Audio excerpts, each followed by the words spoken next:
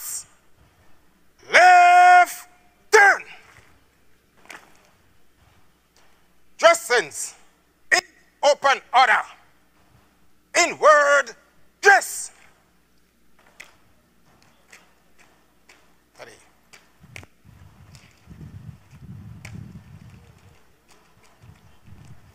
Come back up.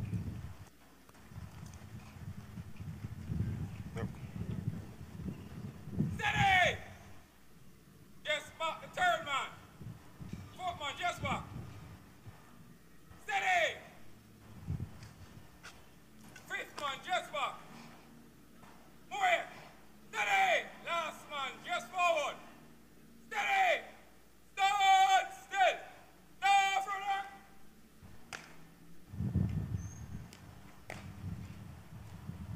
Just back the rear end. Steady! Second man, just back. Steady! Third man, just back. Steady! Last man, just back. Steady! Just forward the last man.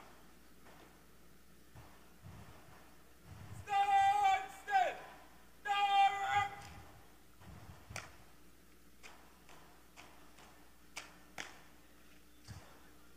Right! Eyes front!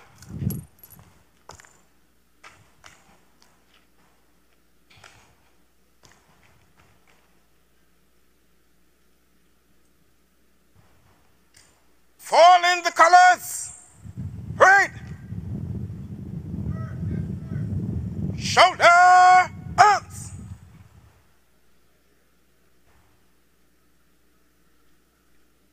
General salute. Present arms.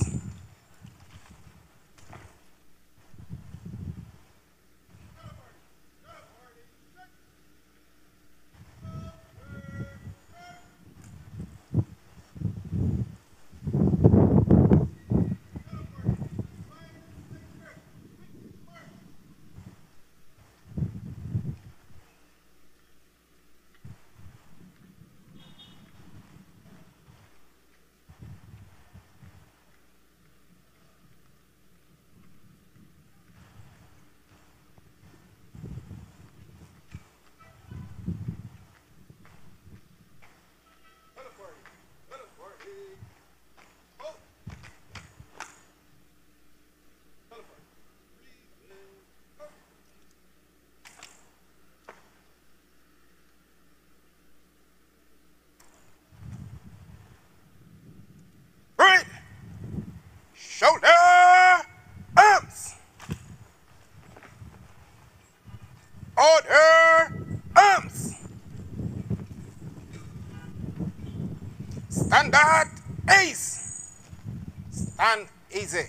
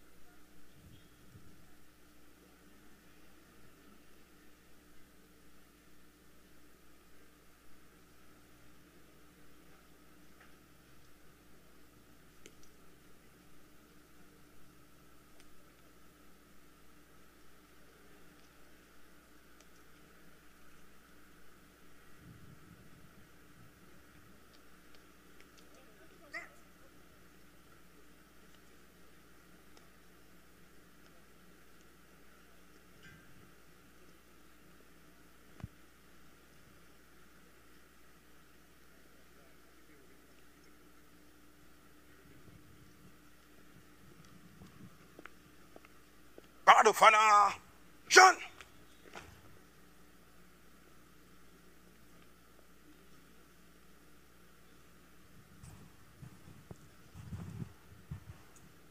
Shoulder, arms.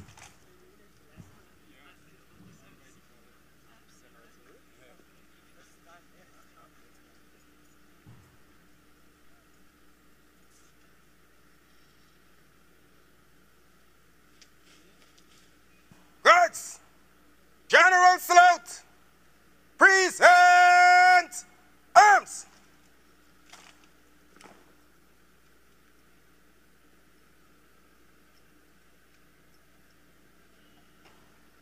Guards, shoulder, arms. Order, arms.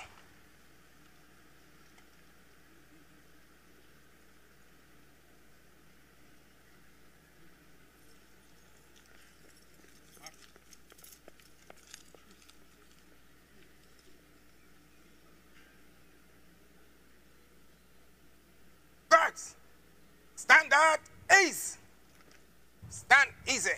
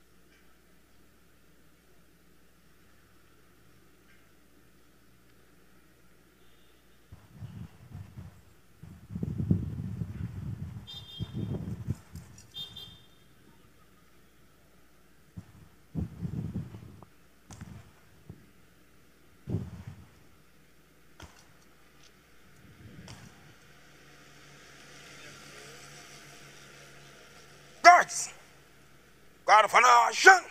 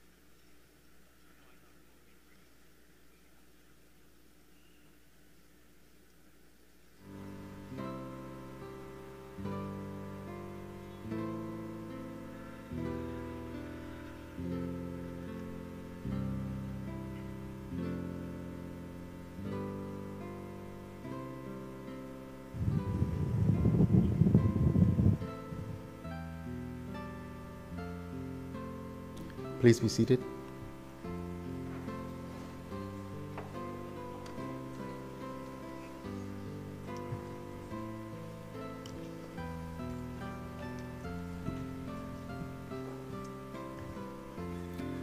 Guards, The second meeting of the shoulder, arms. 2023-24 session of Parliament is Royal now commenced. salute.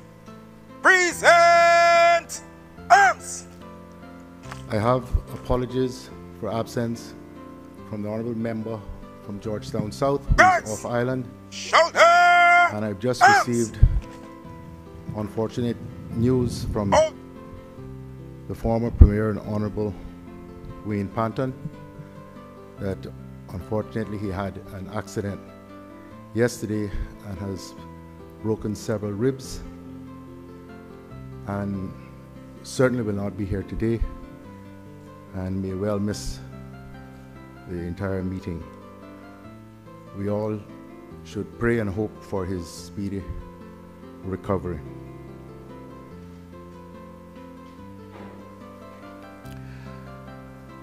Prayers. I invite Pastor Young to grace us with prayers. Please stand.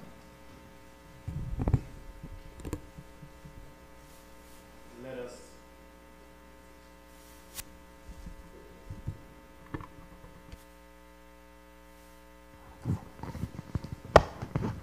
Thank you.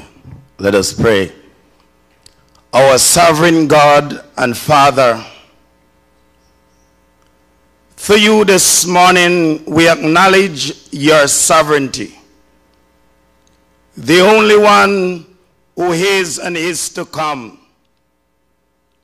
We present to you this morning this honorable house and the people of the Cayman Islands, in whom we are grateful to you, Lord, for your grace and your mercies towards us throughout the year. And as we approach this day, we thank you that you're right here with us this morning. And as we place, Lord, this morning before you, our governor, our Speaker of the House, and our honorable Premier, and all elected members who have submitted themselves to this country to bring out their responsibility and their duty, I pray in the name of Jesus that whatever they do, they will do it professionally to the honor and to the glory of your name. We pray for wisdom, knowledge, and understanding in every decision making. We pray, God, even right now for the Honorable Wayne Panton, who have an accident, that God, you will be merciful to him. We thank you for his time that he have served in this honorable house. Bless this, your people again. Let everything to be done to the honor and glory of your name. And at the end, your name will be glorified. We give you thanks and we give you praise now in Jesus' name.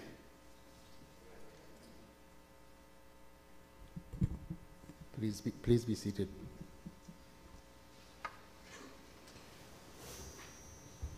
Thank you, Pastor Young. Reading by the Honourable Speaker of Messages and Announcements. I want to welcome two former senior members of this House to these proceedings. The Honourable Truman Bodden, who was leader of government business for quite some time, and Honourable Linford Pearson, who served in a number of roles, including Deputy Leader of Government Business, as well as Speaker.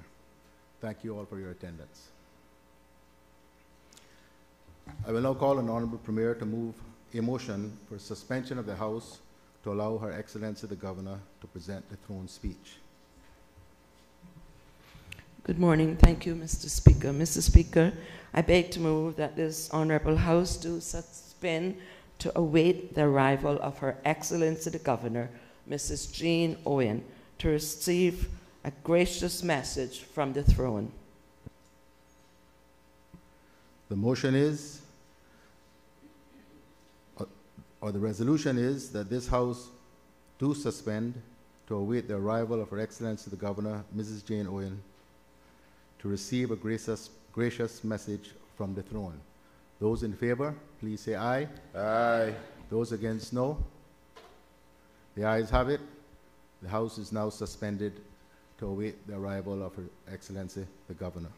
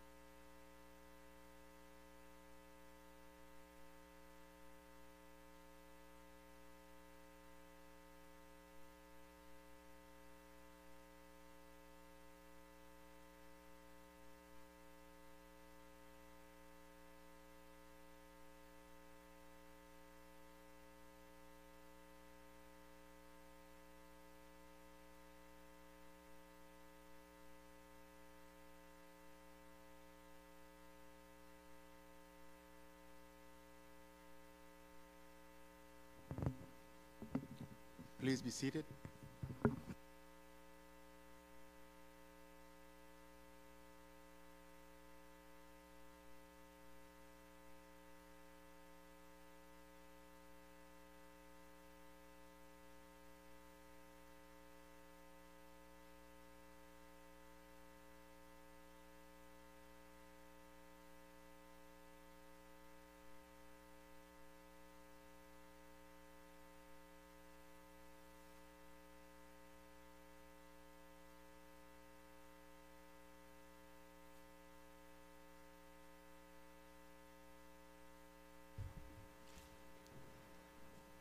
Mr. Speaker, that's better. Honourable members of Parliament of the Cayman Islands, ladies and gentlemen, good morning. On behalf of His Majesty, King Charles III, it is a great honour for me to stand before you today to deliver my first throne speech as your governor. I'm humbled to have this opportunity to serve the people of the Cayman Islands, and I will continue to work to the best of my ability to promote the interests of all who call this beautiful place their home. Since arriving here in April, I've had the opportunity to consult and work with many honourable representatives seated here in our Parliament today. I would like to thank you for your support and advice, and to commend you all on your commitment and your service to our community. Our democracy continues to thrive and deliver, and we can all be proud of that.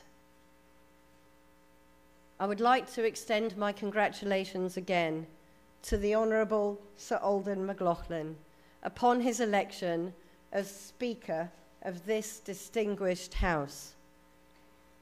I offer my thanks to the Honourable Wayne Panton, our former Premier, for his counsel and friendship in the last government. And I want to express my admiration and gratitude to the Honourable Premier, Juliana O'Connor-Connolly, for her leadership of the United People's Movement government.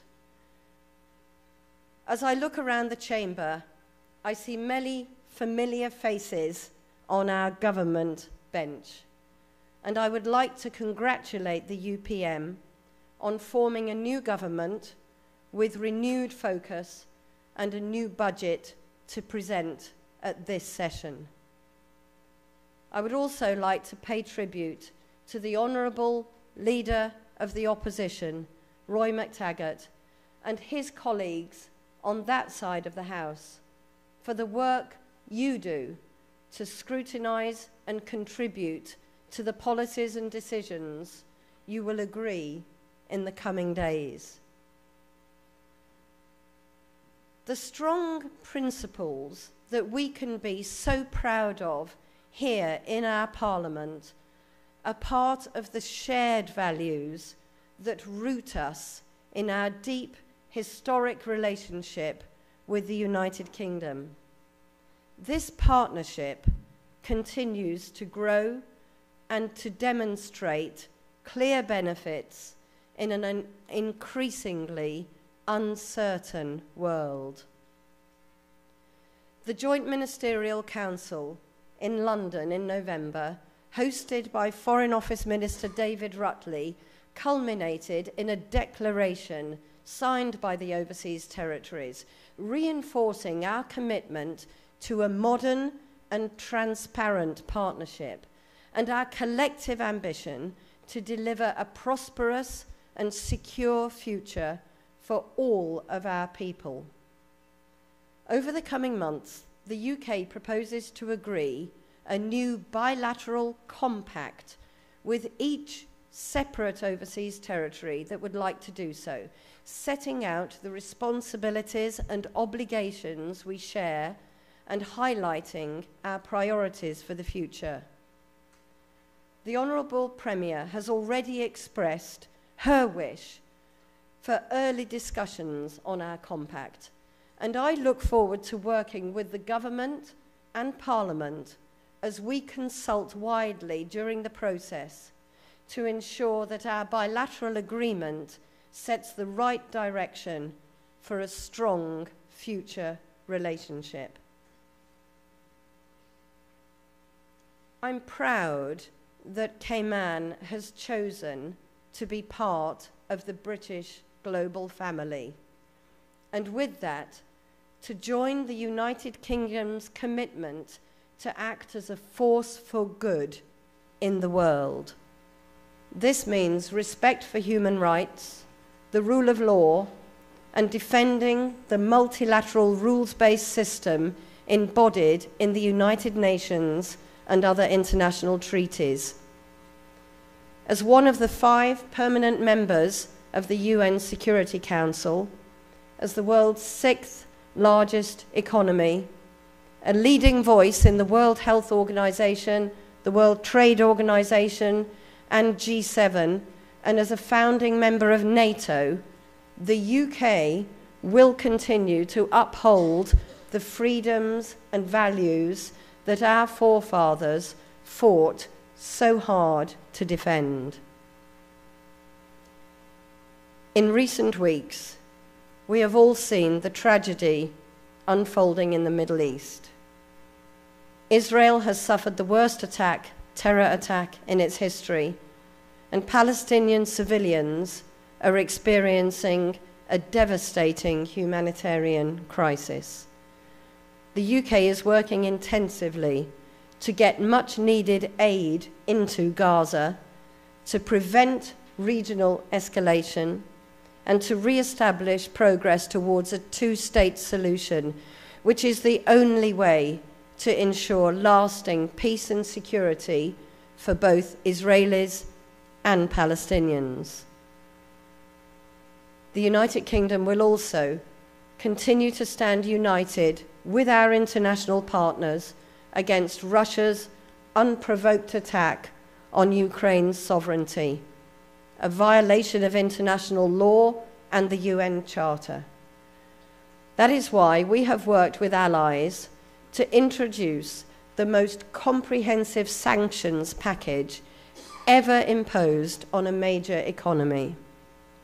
These measures are having a growing impact on Russia, and I want to highlight today the key role that Cayman plays in sanctions implementation as a global centre for funds and investment.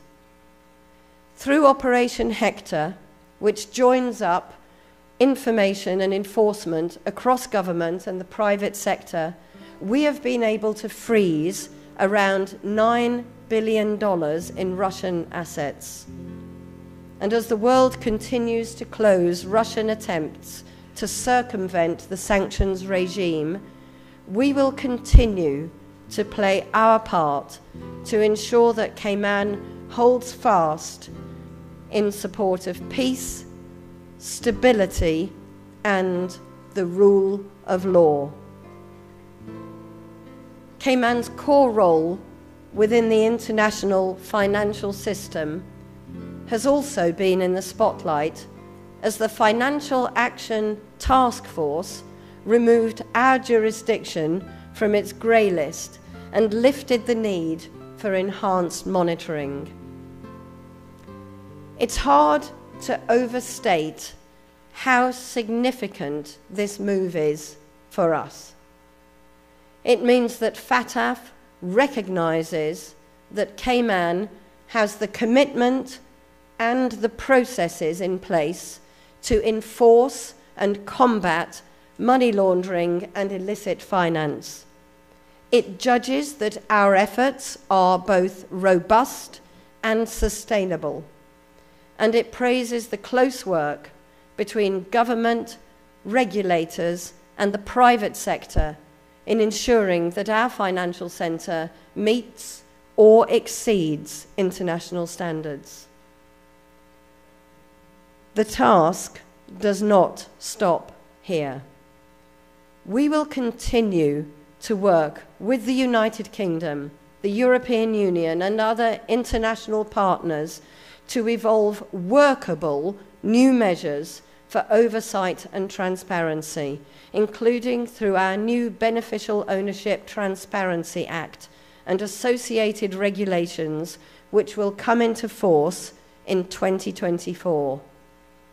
And I want to formally express my thanks to the Honourable Deputy Premier, Andre Ebanks, and his partner in fighting crime, our Honourable Attorney General, Sam Bulgin, for the role they both played in steering us through to a successful conclusion of the FATF review.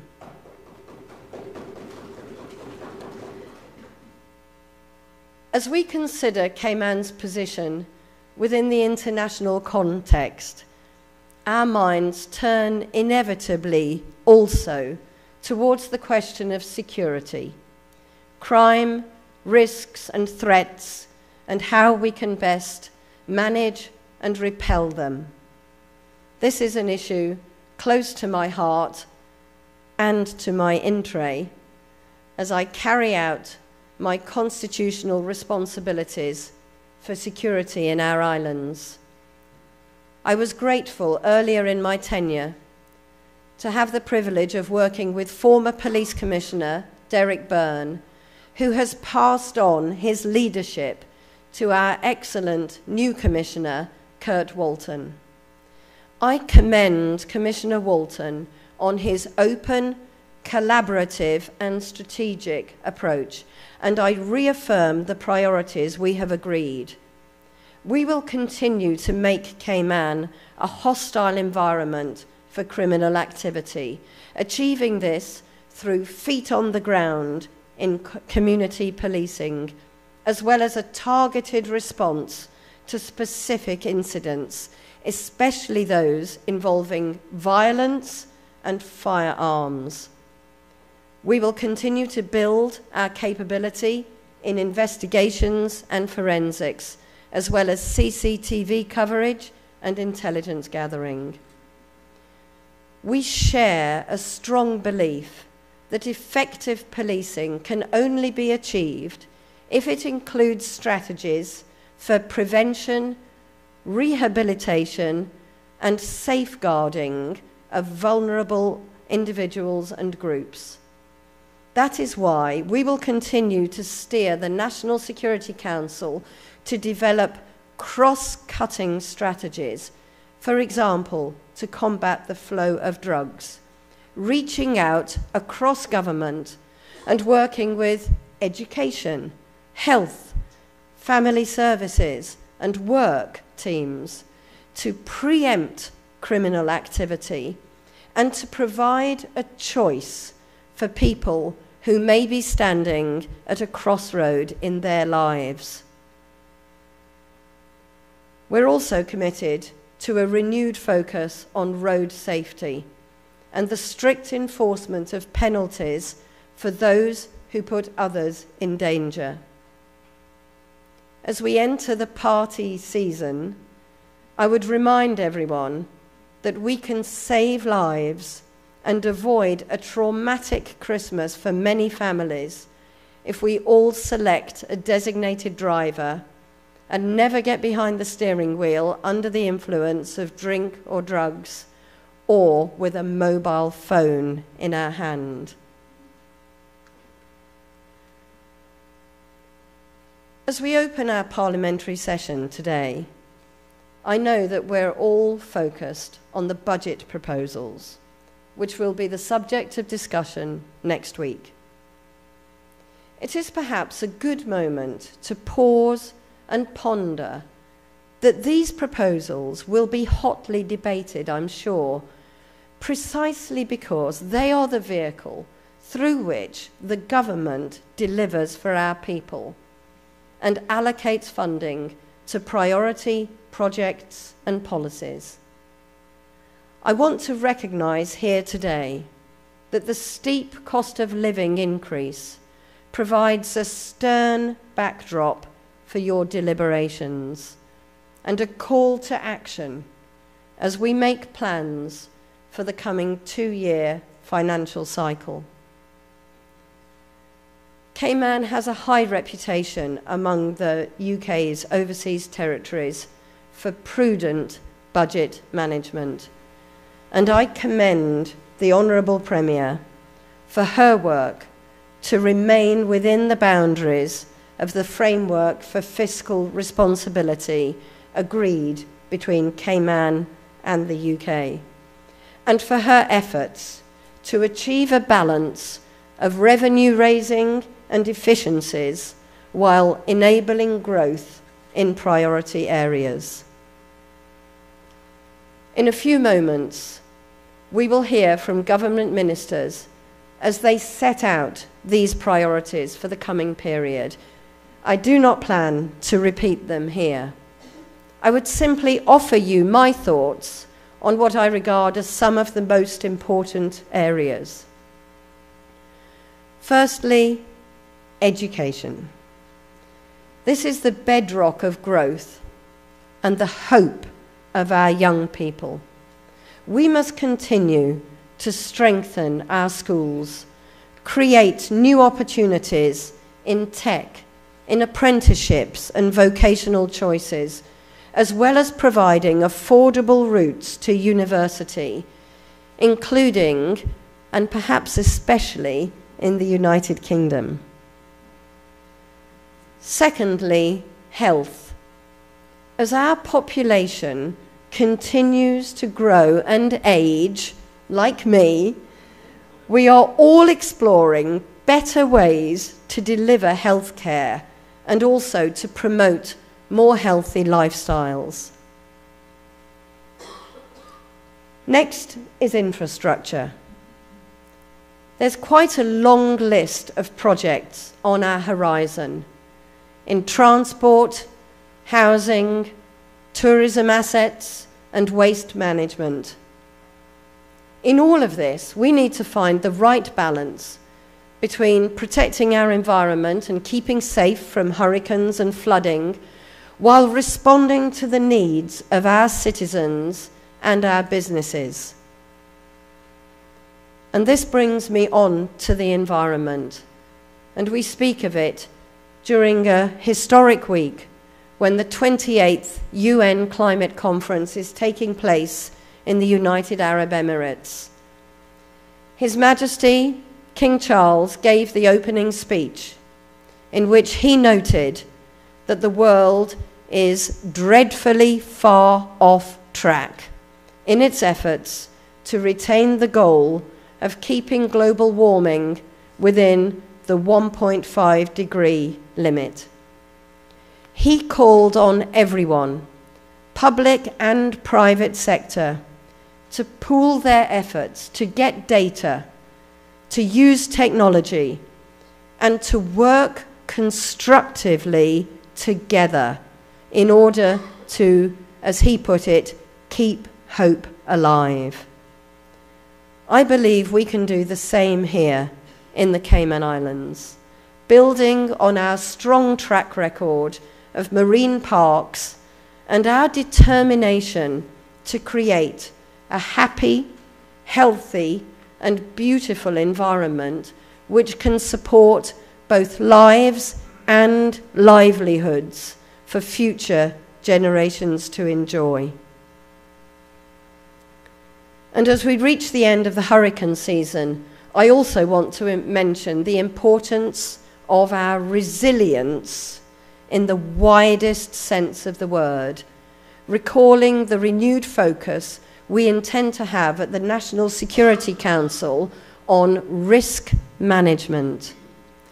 This means continuing to prepare for weather events, reviewing the security of our massive marine boundaries and ports of entry, planting out greater food security, and being ready for unexpected events, remembering how well our COVID strategy served us.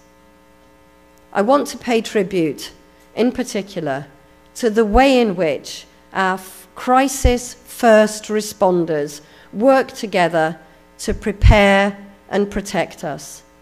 Thank you to hazard management, to our emergency services, our regiment, the Red Cross, and the many, many other partners who support them. Many of the above areas I've just mentioned sit firmly within the responsibilities of this House rather than Governor's Office. But I am pleased to have developed a great working relationship with all ministers and indeed ministries so that we can communicate and share ideas. The United Kingdom remains committed to supporting Cayman in all of its domestic endeavours, whether this be in transport planning, policing advice, crisis training, public health, biodiversity conservation, or seabed mapping. And it is never a one-way street. Our partnership is built on mutual benefit and respect, and offers an often surprising source of inspiration and opportunities for us both to learn and improve. I'm grateful for the hard work of everyone in Governor's Office and Government House who support me in managing our busy agenda, making new links and creating some fun ways to open our wonderful home on 7 Mile Beach to as many different people as we possibly can. As we progress our important national agenda, effective governance is key to delivery. We rely on our independent commissions, the judiciary, the Director of Public Prosecutions, the Auditor General, and the Ombudsman to ensure that we are performing our duties to the highest standards of integrity and due process. And through the leadership of our Honourable Deputy Governor, Frans Manderson, I applaud our civil service for their tireless work. DG has recently introduced a refreshed strategy to further improve delivery, accountability, customer service, and teamwork across the whole of government. I know he joins me in thanking all of our chief officers who form the interface between political decisions and policy delivery, and who work to ensure every day, and often very late into every evening, that what we agree here in Parliament or in Cabinet remains on track, on time, and on target. And as I speak to you all today, I look back over the first 7 months of my time here as Governor. I came to listen and to learn, to work hard, and to be of service. I am immensely grateful for the welcome I have received, the advice, the kindness, and all of your stories. I've enjoyed visiting Cayman Brac and Little Cayman, as well as having many opportunities to visit constituencies and communities here in Grand Cayman. I haven't met everyone yet, but I have loved talking to our seniors, our young people, the people who lead our charities and businesses, our cultural icons, and our sports people. When I go walking on the beach every morning, it is so heartening to hear many, many people coming up and saying hello, because that makes sure I always start my day in a very good mood. And now I'm looking forward to a Christmas filled with friendship and fellowship. And in order to ensure that we complete our parliamentary session in good time for that, I will conclude here, Mr. Speaker, in wishing everyone a very happy Christmas and in committing myself again to working in support of this House and the service of all our people. God bless the Cayman Islands.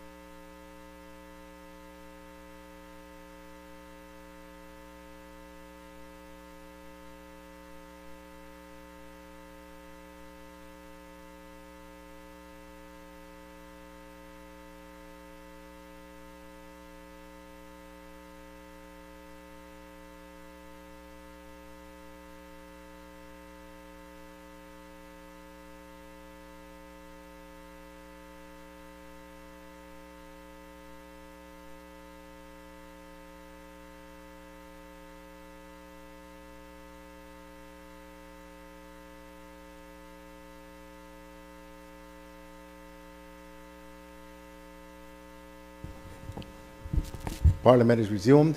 Please be seated.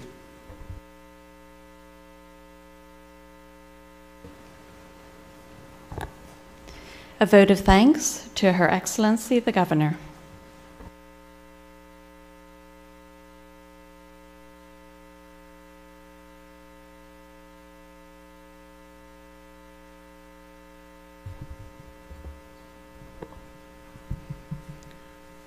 I now call on the Father of the House to propose a vote of thanks to Her Excellency the Governor for her gracious address. Mr. Speaker, I beg to move that this Honorable Parliament does record its grateful thanks to Her Excellency the Governor, Mrs. Jane Owen, for the gracious address delivered at this sitting. The question is that This Honourable Parliament does record its grateful thanks to Her Excellency the Governor, Mrs. Jane Owen, for the address delivered at this sitting. Those in favour, please say aye. Aye. Those against, no. The ayes have it. The motion is carried. Motion to defer debate on the throne speech. I now call on the Honourable Premier to move the motion to defer debate on the throne speech until Monday, 11th of December, 2023. Thank you, Mr. Speaker. Mr. Speaker, I beg to move that be it therefore resolved that the debate on the address delivered by Her Excellency the Governor, Mrs. Jane Owen, be deferred until Monday, the 11th day of December, 2023. Thank you, Madam Premier. The question is, be it resolved that the debate on the address delivered by Her Excellency the Governor, Mrs. Jane Owen, be deferred until Monday, the 11th of December, 2023. Those in favour, please say aye. Aye. Those against, no. The ayes have it. The motion is carried. Presentation of papers and of reports. Plan and estimates for the 2024 and 2025 financial years. Budget statements for the 2024 and 2025 financial years. Purchase agreements for the 2024 and 2025 financial years. Ownership agreements for the 2024 and 2025 financial years. To be laid on the table by the Honourable Premier, Minister of Finance. The Honourable Premier, Minister of Finance and Economic Development. Thank you, Mr. Speaker. Mr. Speaker, I beg to lay on the table of this Honourable House the following documents with respect to the Government's 2024-2025 financial years. Plan and estimates for the Government of the Cayman Islands, budget statements for ministries, portfolios and offices, purchase agreements for statutory authorities, government companies and non-governmental output suppliers, ownership agreements for statutory authorities and government companies. So ordered. Does the Honourable Premier wish to speak thereto?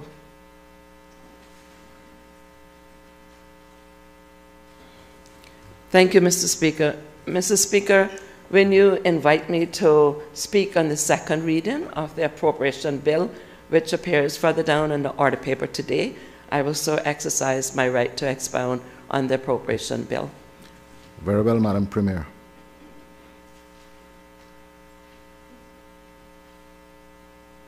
Clerk. Statements by Honourable Minister and members of the Cabinet. I now call on the Honourable Premier to deliver the government's policy statement.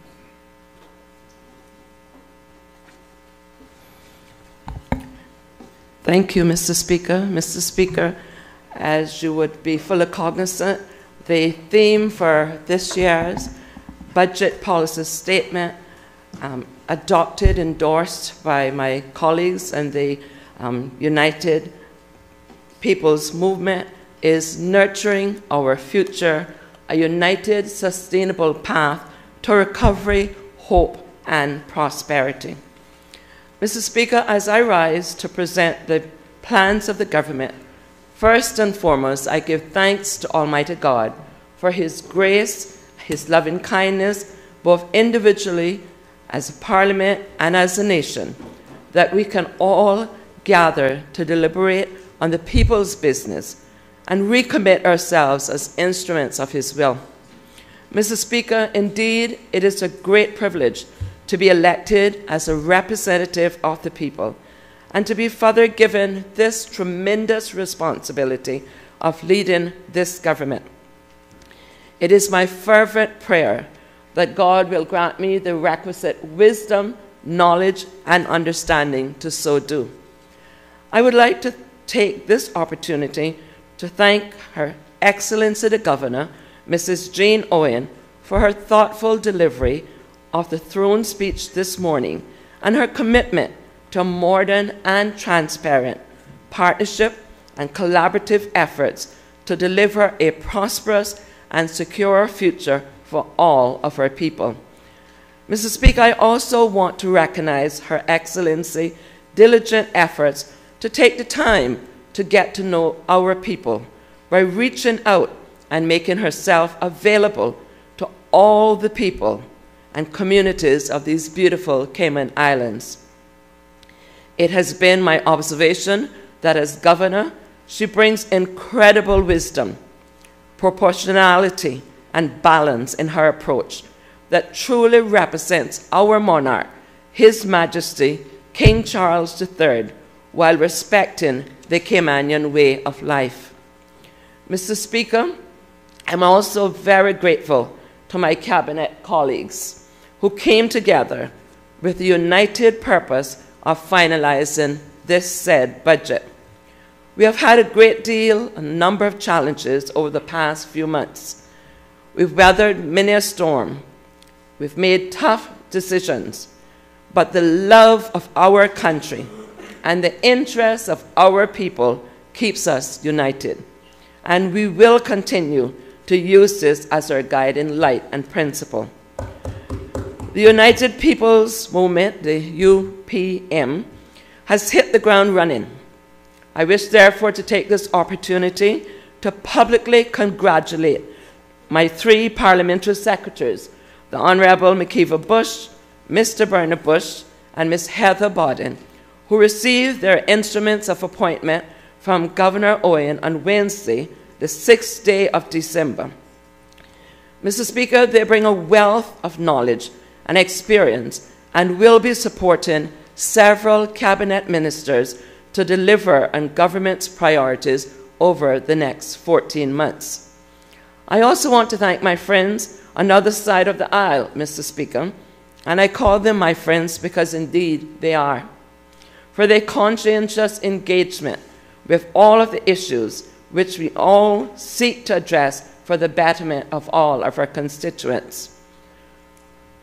Yes, we do have the naysayers, Mr. Speaker, those who question our motives in this honorable House, but as former United States Theodore Roosevelt said in his famous Citizens in the Republic speech in 1910, and I quote, "It is not the critics who count, nor the man who points out how the strong man stumbles, or where the doer of deeds could have done better.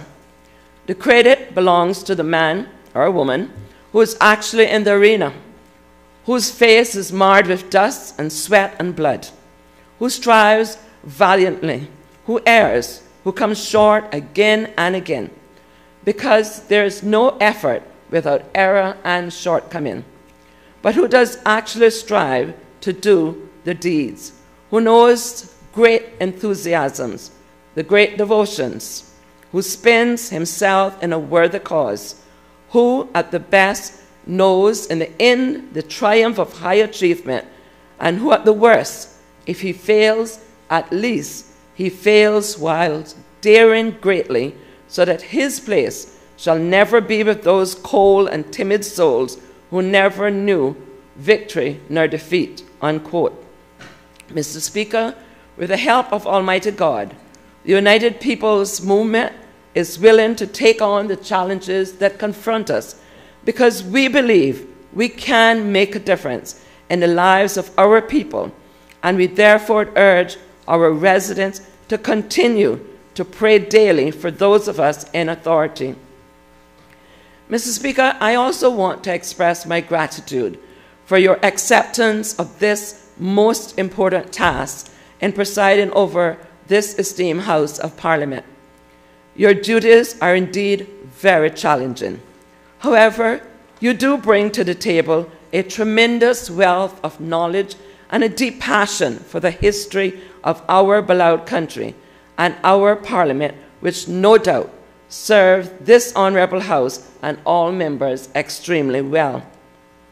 We are indeed confident that our renewed sense of purpose, unity, and commitment will assist in charting the way forward as we look to create a sustainable path to recovery, hope, and prosperity. Our vision from our commitments, therefore, we see a springing up of our vision, the vision of a unified government and country by extension, focused on continuing our island's ongoing economic recovery in a measured and sustainable manner that provides hope and prosperity to all Caymanians. Mission.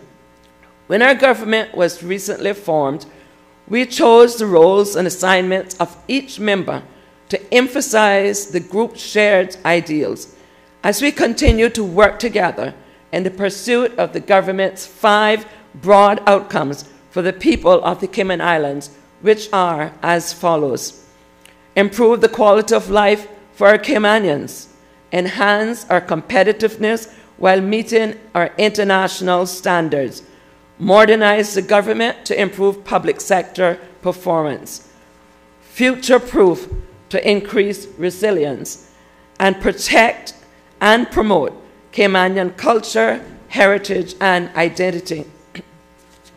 Mr. Speaker, you see, our overarching goals have not changed. This government remains determined to empower Caymanians to live productive and prosperous lives and ensure that future generations have much better opportunities.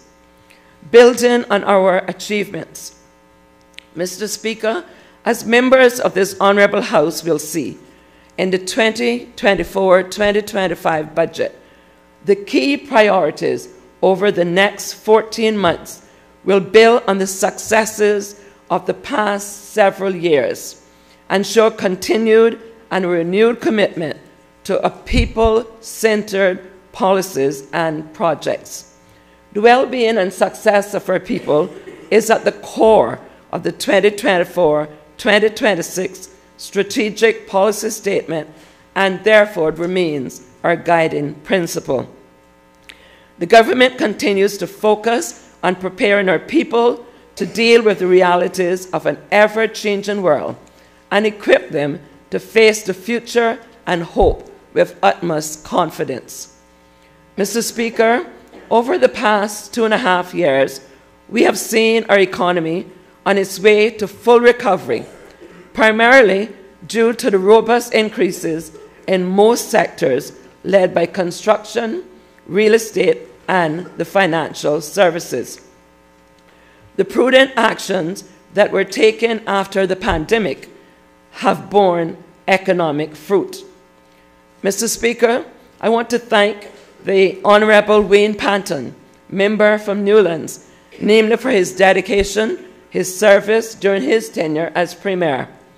It is through his leadership of the country in the second half of the pandemic that we were able to successfully reopen the country's borders without having to re-implement any lockdown measures.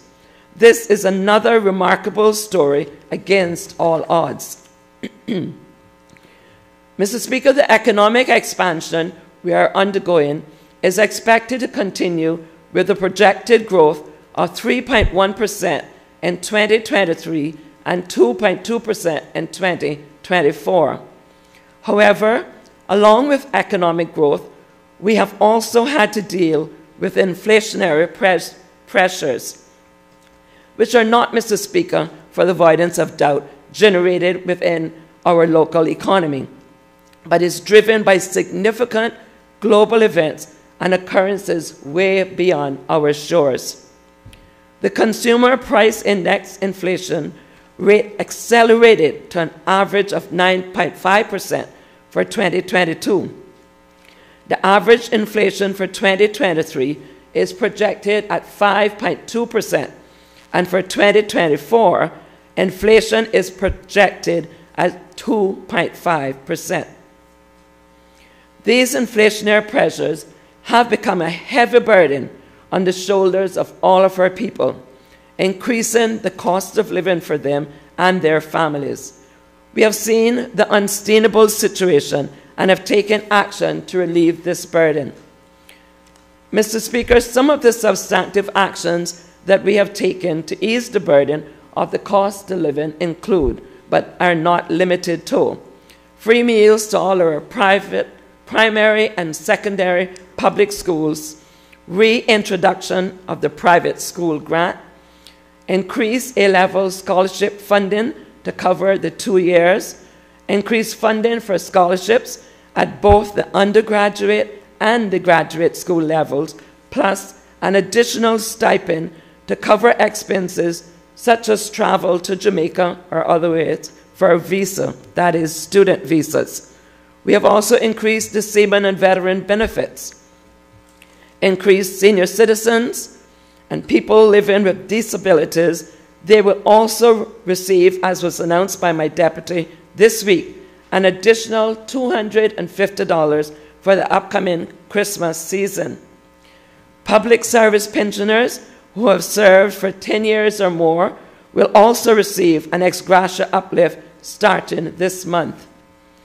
In addition, Mr. Speaker, we have sought to cushion the blow from the inflation through the following measures: reducing fees for seniors and motor vehicle license and passport applications, providing financial and technical support to cover 400 micro and small businesses through the Cayman Islands Center for Business Development. We have waived import duties on feminine products and baby items. We have increased the duty allowance from 500 Cayman Islands dollars to 1,000 Cayman Island dollars for returning residents to the Cayman Islands, commencing the 1st of December and ending the 5th of January 2024, bearing in mind, should we work late, for those civil servants who may miss the Christmas holiday away can take it up for the Old Year's night into the new year, hence the reason for ending 5th of January. Mr. Speaker, it is important in the area of housing that we have also committed to help Caymanians secure a home that they can afford, and we have followed through on our commitment in several ways. Earlier this year, amendments to the stamp duty concessions for prospective Caymanian homeowners made it far more affordable for Caymanians to buy both first and second properties. The amendments will help these Caymanian homeowners in the following way: by increasing the value of existing prices eligible for a full waiver of stamp duty for first-time Caymanian buyers, and introducing a new formal tier of stamp duty concessions for Caymanians, again, purchasing their second property. In real terms, Mr. Speaker, the revised concessions will provide significant financial relief for our Caymanians purchasing home or land. For example, a young couple purchasing their first home for $600,000 would normally have to pay $45,000 in stamp duty. The revised concession will now save them this $45,000, which they can put towards their children's education or save for their very own retirement. While we are focused on our economic recovery, our policies have remained people-centric. We reduced unemployment to the lowest rate in decades, Mr. Speaker, and encouraged the growth of small businesses. In addition to ensuring that Caymanian families benefit from the country's economic development and supporting in the local economy and tourism sector, we also acted to protect and sustain our island's key economic pillar, the financial services industry. The Ministry of Financial Services and Commerce, Mr. Speaker, remains very adamant that financial services remain a strong, resilient driver in our economy, which presents significant educational and employment opportunities for our people and contributes in immeasurable ways to the expansion and robustness of our economy. It will continue to be supported and promoted by this government, the UPM administration. Mr. Speaker, you and all honorable members may recall media reports detailing our progress in being removed from the Financial Action Task Force of the FATF grey list in October this year. This tremendous effort made by the government, in particular the member from West Bay South, my Deputy Premier, who's also Minister for Financial Services, worked hand in glove with our Honourable Attorney General, our regulators, our island's financial services industry for over 2.5 years to achieve this outcome. It demonstrates what can be accomplished through unity, determination, and foresight. As a highly regarded international financial services center, with financial services being the backbone of our economy, the Cayman Islands came together with single-mindedness to achieve our FATF delisting through the implementation of effective sanctions, beneficial ownership, money laundering prosecutions, and convictions. Mr. Speaker, allow me please to take this opportunity to publicly thank the many people who contributed to this outcome. On behalf of the government and the people of these islands, we are grateful for their professionalism, expertise, and desire for nation building.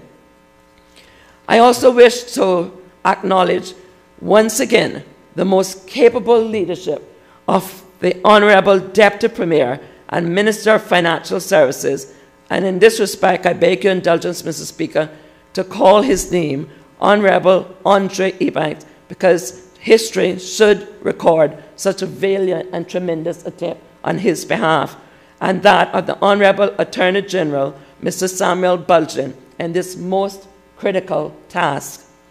A key component of our FATF delisting was demonstrating that our beneficial ownership regime met the global standard.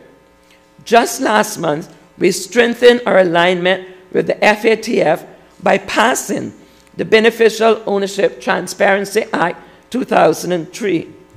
Again, I wish to thank my colleagues on both sides of this House for their cooperation and indeed their commitment to ensure that this matter of paramount importance was dealt with expeditiously, sending a signal to the entire world that we are united when it comes to protecting our economy and the maintenance of global standards. Mr. Speaker, at the heart, the Act will help competent authorities, both locally and globally, prevent and detect and prosecute crime whenever it occurs. These two key achievements position our financial services industry for continued success as we move into a bright future. Strong and coordinated efforts of this kind is what is needed to deal with any challenges that may arise in the face of Cayman's continued success, stability, and upward trajectory. A central element to our success story with the financial services has been telling our story. The Deputy Premier and his team in the Ministry of Financial Services has engaged in face-to-face dialogue with some of the individuals and bodies that have been most critical of the Cayman Islands, often relying on outdated information, or even worse, Mr. Speaker, unfounded claims to paint an unfair picture of our industry. This high level of engagement and professionalism demonstrates that, firstly, we have nothing to hide, and secondly, we are ready for the world stage.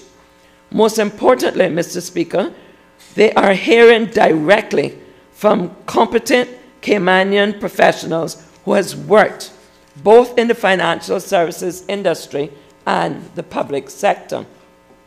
So, Mr. Speaker, I wish to express my profound pride in the way that our Honourable Deputy Premier has represented us not only with FATF, but to the European Commission and the United Kingdom, as well as in the Caribbean region.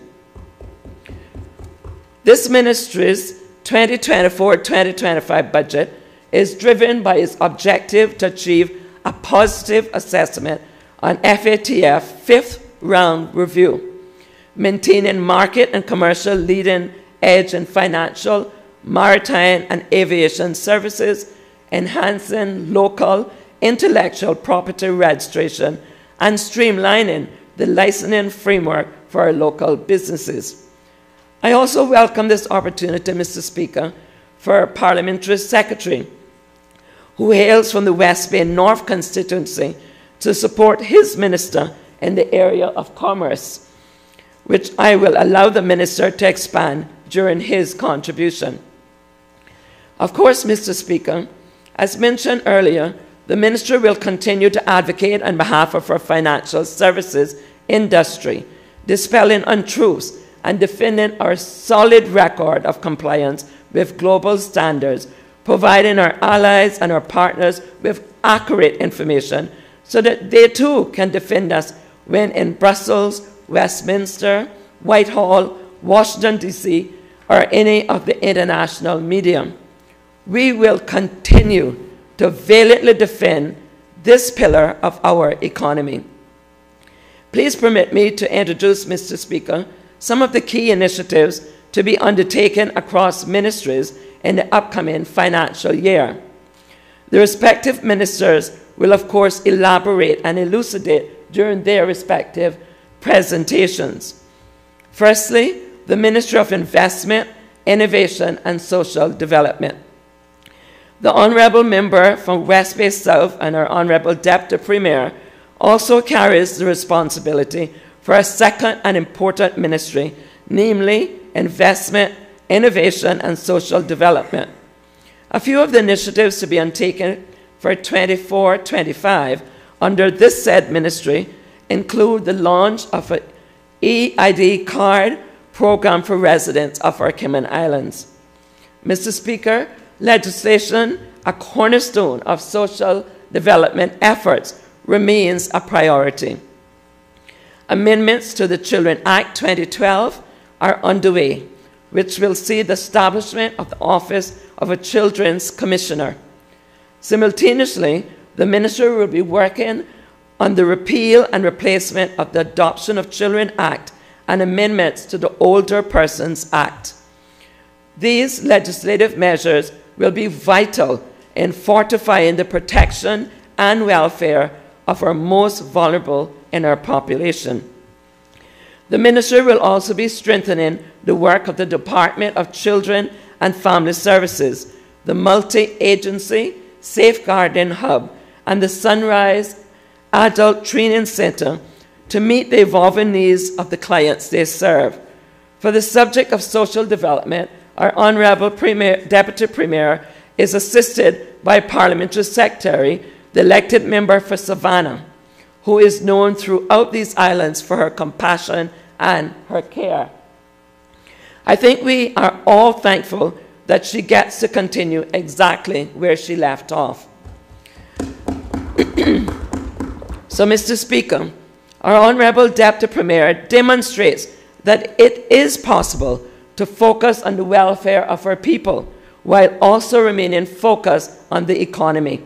That balance, you see, embodies the spirit of the UPM, and I dare say every member of the government. At the end of 2021, due to closing of our borders as a result of the pandemic, our tourism industry, like others across the world, suffered tremendously. We were therefore eager to reopen, but we had to do so wisely. Having carefully navigated the critical recovery phase of the pandemic, our economy has emerged stronger. The Ministry of Tourism and Ports.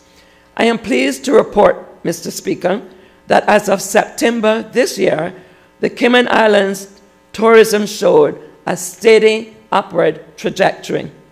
Between January and September of 2023, stayover and cruise arrivals to the Cayman Islands maintain an upward momentum, with the destination seeing a 105% increase in total visitation compared to the same period in 2022.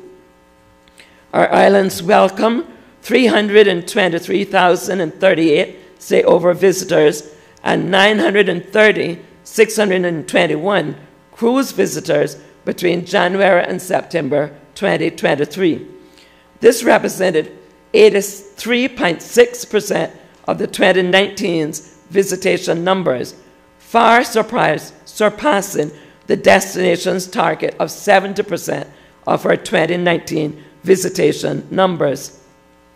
Standout months included January with 89% of the 2019 visitation, and September, which is normally our slowest month, saw an 88% increase over 2019. With Cayman having exceeded its visitation goal of 70% of the 2019 records in the first 3 quarters, Mr. Speaker, my colleague, the Honourable Minister for Tourism and Sports, the member from Georgetown Central, Honourable Kenneth Bryan, is very confident that we are on track for a full tourism recovery by the end of this year. Mr. Speaker, permit me again to please convey my appreciation to the Honourable Minister of Tourism and his diligent team for their continuous efforts in improving this most important pillar of our industry. Again, I want to make it known that the UPM stands behind our tourism industry. I also want to commend the Honourable Minister not only for his tireless efforts locally, but for his regional leadership as the chairman of the Caribbean Tourism Organization. He has advocated on behalf of the Cayman Islands and has represented us well on the global stage, showing that we Caymanians can succeed when we are afforded the opportunity. Some may question why our minister should spend time on efforts that arguably support our competitors. Well, it is because our international engagement and advocacy is like a rising tide which lifts all boats. A strong Caribbean region means more potential visitors for all of our destinations. After all, we are brother and sister keepers. One could easily argue that the pace of our tourism recovery has been hastened by our minister's direct involvement with the CTO.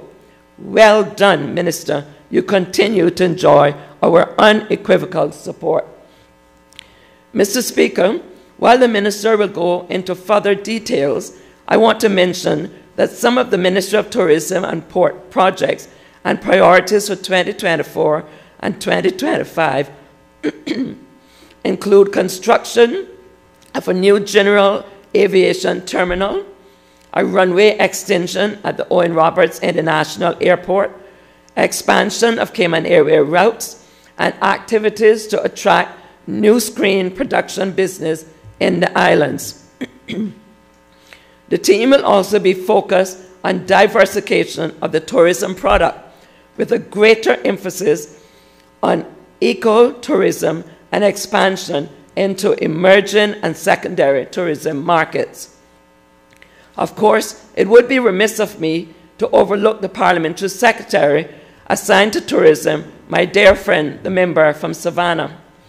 There is no one who has championed beautification in these islands like her. And as we open our doors to welcome the world, we will need to ensure that our highways and byways, our communities and corners are immaculately kept, hygienic and enhanced.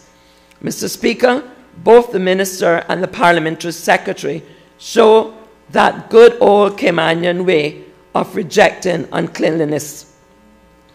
Ministry of Health and Wellness. Mr. Speaker, neither our people nor our economy can thrive without us having a healthy and well society.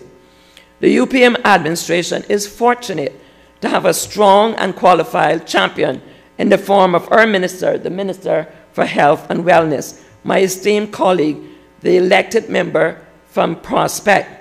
She is dynamic, energetic, and committed to this area. A trained nurse, she has naturally taken her ministerial responsibilities, never ever shying away from the hot button issues. Over the next 2 years, Some of the new initiatives by the Ministry of Health and Wellness will include the development of a national healthcare strategy, including clinical standards, facilitating the promulgation of a new Public Health Act, Environmental Health Act, and regulations to effectively regulate and manage all public health and environmental health functions. Focus will also be on continuously improving the current solid waste management on the landfills on Grand Cayman, Cayman Brac, and Little Cayman through investment in necessary staff, replacement of outdated equipment, and inadequate infrastructure. Home Affairs. Mr. Speaker, I will use this time to highlight Home Affairs, which is the second ministry under the member from Prospect. During the financial year, the ministry plans to professionalize public safety services through accountability and development of the employees. It will also focus on youth development programs that provide career pathways into uniform and public safety agencies. For example, moving our young people from the cadets to the fire service or the Coast Guard is modernizing government, future-proofing, and improving the quality of life for our people all in one. The Ministry of Home Affairs has taken an intelligent, driven approach to justify its largest expenditures, such as starting the design of a prison that will meet international standards. They will also be investing in prison offenders management and rehabilitation reform. Additionally, the ministry will be upgrading the national CCTV system to collect more specific sets of data to aid in public safety. Ministry of Sustainability and Climate Resiliency. Mr. Speaker, I am so honored to serve in a cabinet comprising of 3 Caymanian women. The third woman to join our cabinet is none other than the former Speaker, Honorable Catherine Ebanks Wilkes, the elected member for West Bay Central, who will speak later on, Mr. Speaker.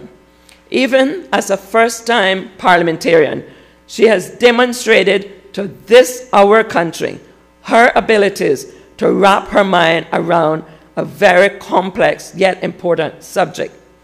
I am therefore most thankful to her for not only taking the Ministry of Sustainability and Climate Resiliency, but for also seeking to take responsibility for Gender Affairs Unit, which will be moving to her ministry.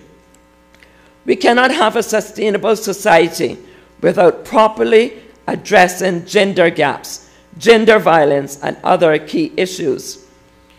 My colleague, the Honourable Minister for West Bay Central, has demonstrated a willingness to build on the gains that we made as we seek to cultivate a lasting legacy of sustainability in the Cayman Islands by achieving environmental, social, and economic balance to make the lives of our people and future generations of Caymanians much better. With its focus on developing programs to enhance Caymanian sustainability and supporting climate change resilience, the Minister and Ministry will, in the upcoming year, work to complete the 2023-2040 Cayman Islands Climate Change Policy, support the creation of an overarching sustainability framework to guide the work of public entities and further enhance protected areas and the protection of indigenous species. The Ministry intends to work collaboratively across government agencies for the development and implementation of strategies to create a more sustainable, climate-resilient future, including innovation, biodiversity, food security, green technology, and renewable energy. Mr. Speaker, I want now to take a moment to thank the leadership and staff of Sustainability, Climate Resiliency for all of the hard work they have undertaken over the past 2.5 years. Some of the gains made in the area of environmental sustainability and resilience are as follows. Facilitated the purchase and protection of significant acreage across the Cayman Islands, including parcels in the Salina Reserve, Sand Key, Western Mangroves area, Central Mangrove Wetlands in Grand Cayman, Tarpon Lake, and the east interior of Little Cayman, and Hamilton Forest and Cayman Brack.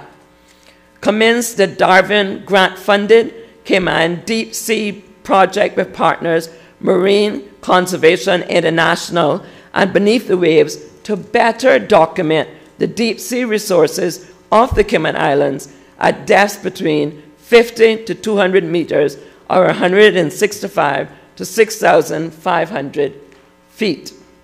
In February, they released Climate Change Risk Assessment of 2022, Final Evidence Report for the Cayman Islands, and the most comprehensive review of climate risk undertaken ever in our islands. They launched the Cayman Home Energy Efficiency Retrofit to include some of the National Housing Development Trust affordable homes and the completion of public consultation meetings for the draft 2023 to 2040 Cayman Islands Climate Change Policy. The Ministry of Planning, Agriculture, Housing, Infrastructure, Transport and Development. Mr. Speaker, for the 2024-2025 financial year, the Ministry will develop a comprehensive national development plan, implement the 2037 Cayman Islands Food and National Security Policy, and undertake several key road projects through the National Roads Authority. The Ministry, through the NHDT, the National Housing Development Trust, will undertake multiple projects to develop homes throughout the districts on Grand Cayman while completing a national public and affordable housing policy and a 10-year strategic plan to implement these various initiatives that support a sustainable approach to housing. In an effort to improve the quality of service that we deliver to the public, organizational reviews will be completed on several of the key departments and agencies within that ministry. Furthermore, the National Road Safety Campaign will continue as we make a genuine and coordinated effort to reduce the number of lives lost through traffic fatalities to zero. Mr. Speaker, I'd like to applaud the drive and the passion of the Honourable Minister, the member from Northside, Minister for Planning, Agriculture, Housing, Infrastructure, Transport and Development. He cares deeply and compassionately for the areas that he has been assigned. In particular, his vision and passion for farming, food security, demonstrates wisdom far beyond his years and should be a source for optimism and inspiration to all Caymanian farmers. The Minister's willingness to introduce innovation to the industry and improve farmers' access to the support and services of the department have all gone a very long way to boosting morale for our local farming community. I'm also pleased, Mr. Speaker, that he has accepted the support of the Honourable Minister for West Bay to serve as his Parliamentary Secretary in all areas of planning, housing, infrastructure, and transport and development, but not in the area of agriculture, and he can expound when he so elucidates later on. Ministry of Border Control, Labour and Culture.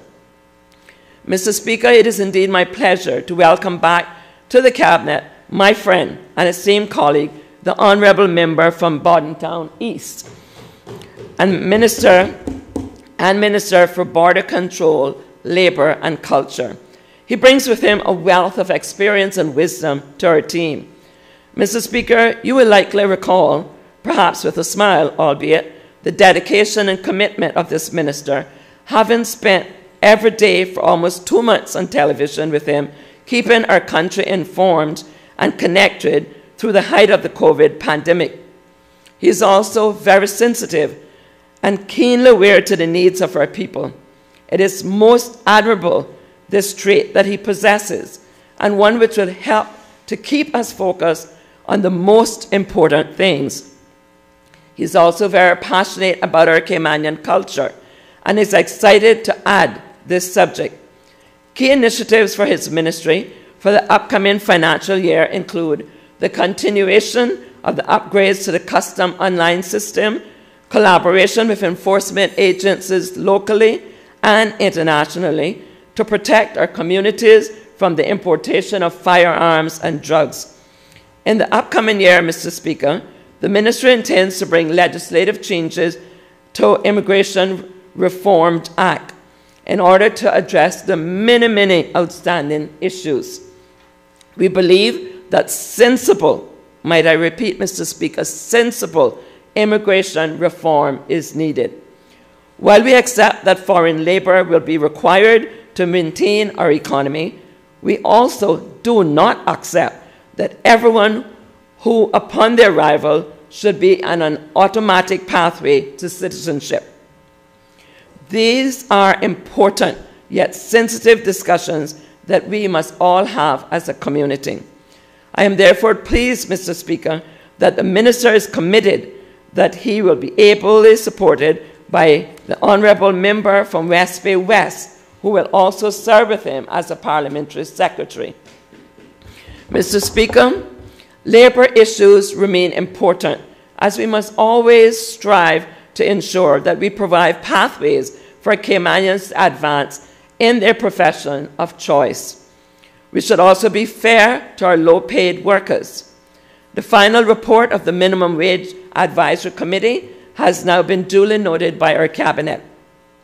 I will give the Minister the opportunity during this debate to touch on the timeline for this significant matter being taken forward by this government. Finally, Mr. Speaker, I wish to highlight that postal services will fall under this said ministry, which coincides with the Cayman Islands hosting the Caribbean Postal Union Conference in 2024. However, again, I will allow the Minister to provide further details. The Ministry of Youth, Sports and Heritage. In 2024-2025, the Ministry of Youth, Sports and Heritage intends to ensure that facilities are upgraded, maintained to an international standard, increase awareness of our Caymanian heritage through development of materials, stories, videos, and displays of artifacts in more locations throughout our islands. They will also promote and support athletes and young people in our forums that ensure their development and maximization of opportunities available to them all. Mr. Speaker, we have all borne witness to Cayman exceptional regional and international performances in swimming. We all agree that it's now high time for us to invest in a state-of-the-art 15-meter Olympic-sized pool and a warm-up pool. Our first competitive pool, sponsored by the Lions Club, was constructed in 1986 and has served us well. Cabinet has just this week approved the assignment of Crown land near to the Truman Bodden Sports Complex and incorporating the current Lions Pool to be utilized for the development of a new aquatic center for the Cayman Islands. Mr. Speaker, you too share a deep love and a keen interest in the preservation and promotion of the Caymanian history. Some amongst us still struggle with our sense of identity and our desires of a deeper understanding of our past, especially as we navigate new uncharted paths. That is why we are looking forward to celebrating for the very first time in 2 generations the reinstatement and celebration of Emancipation Day, which will replace Discovery Day as a holiday in May of next year. The decision to celebrate the holiday in May is in recognition of Cayman's unique emancipation story, one which sets it apart from the rest of the Caribbean. While emancipation came almost 1 year after it was implemented in other British colonies, Such was the outrage of the British governor that Cayman had delayed its implementation, received full emancipation on the 5th of May, 1835, and bypassed the period of apprenticeship which took place across other colonies. So, Mr. Speaker, the slaves in the Cayman Islands were the first to be truly freed. This, along with the incredible story of a strong, intrepid, and unbowed female slave named Long Celia, will be celebrated and highlighted as we tell our own story to future generations.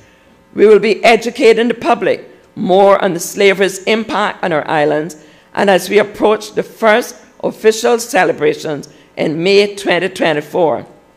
Mr. Speaker, I wish to offer my sincere appreciation to the Honourable Member and Minister from Easton, our Minister of Youth and Sports Heritage, as well as the former Minister, Mr. Bernie Bush, who has embraced this topic with enthusiasm, and it continues. They are both deeply connected to our Caymanian heritage and has throughout their lives volunteered with organizations who work closely with young people to protect our heritage. I am confident in their abilities to seek this important work in the ministry through, one as minister and the other as parliamentary secretary. Mr. Speaker, in the true spirit of sports, that is team spirit.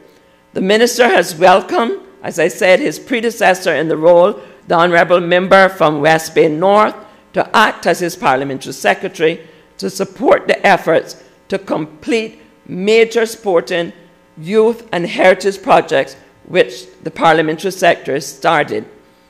There is no question about the parliamentary sector's heart and passion for these subjects, so I am confident that together the minister and this PS will make a dynamic duo.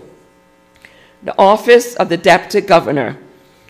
Mr. Speaker, the top priorities for the office of the Deputy Governor 2024-2025 period are to provide strategic support to establish and operationalize 2 new key issues with important good governance functions. These will be the Enterprise Risk Management Unit, responsible for providing coordination, leadership, and support services for effective risk management within the core government, and advice to statutory authorities, government-owned companies, GCS, and a secure vetting unit responsible for providing security checks, vetting clearances, and continuous monitoring for sensible roles within core government, uniformed services, and GCS. Mr. Speaker, the office also intends to continue to provide targeted, effective policy advice and strategic support to the Deputy Governor to help him achieve his goals for effective functioning of our beloved civil servants, including coordination and delivery of the Deputy Governors and Governors' priority projects related to training of our civil servants. Before I continue, Mr. Speaker, it would be remiss of me not to acknowledge the hard work, dedication, and unwavering commitment of our Honourable Deputy Governor. He is a servant leader who deeply cares for the welfare of his civil servants. Civil servants should know that the UPM administration values this service, their advice, and their ability to deliver on our commitments.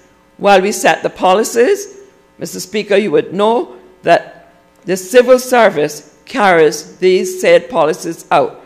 And so we look forward to them delivering on the policies and priorities in this budget in a true spirit of partnership.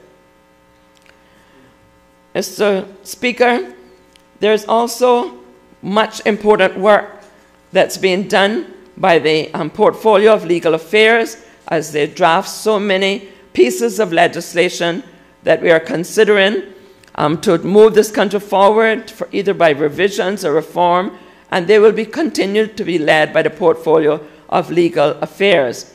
They have done tremendous work against the laundering, counterterrorism financing, proliferation financing, and financial sanctions, and it could not be led, in my humble opinion, by anyone better than Honorable Attorney General.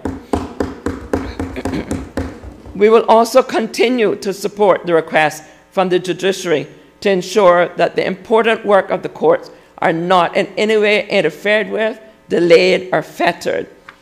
We are proud of our judiciary, as they're not only renowned within the Caribbean jurisprudence, but internationally as well.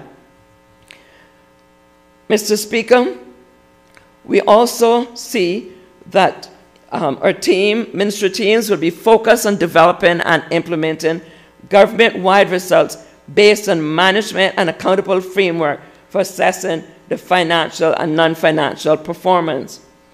The Ministry of Education, my passion.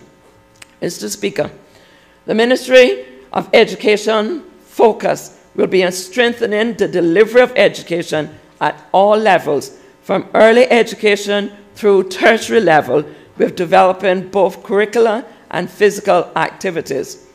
Technological advancement in education. Mr. Speaker, throughout my tenure as Minister for Education, I have sought to prioritize enhancing technological infrastructure in all of our government schools. This commitment is evident in several initiatives, including providing digital services to all government school students, investing in enhanced network equipment for our schools, and crafting a national digital learning policy to guide our schools in implementing effective digital learning strategies and equipping students with essential computing skills.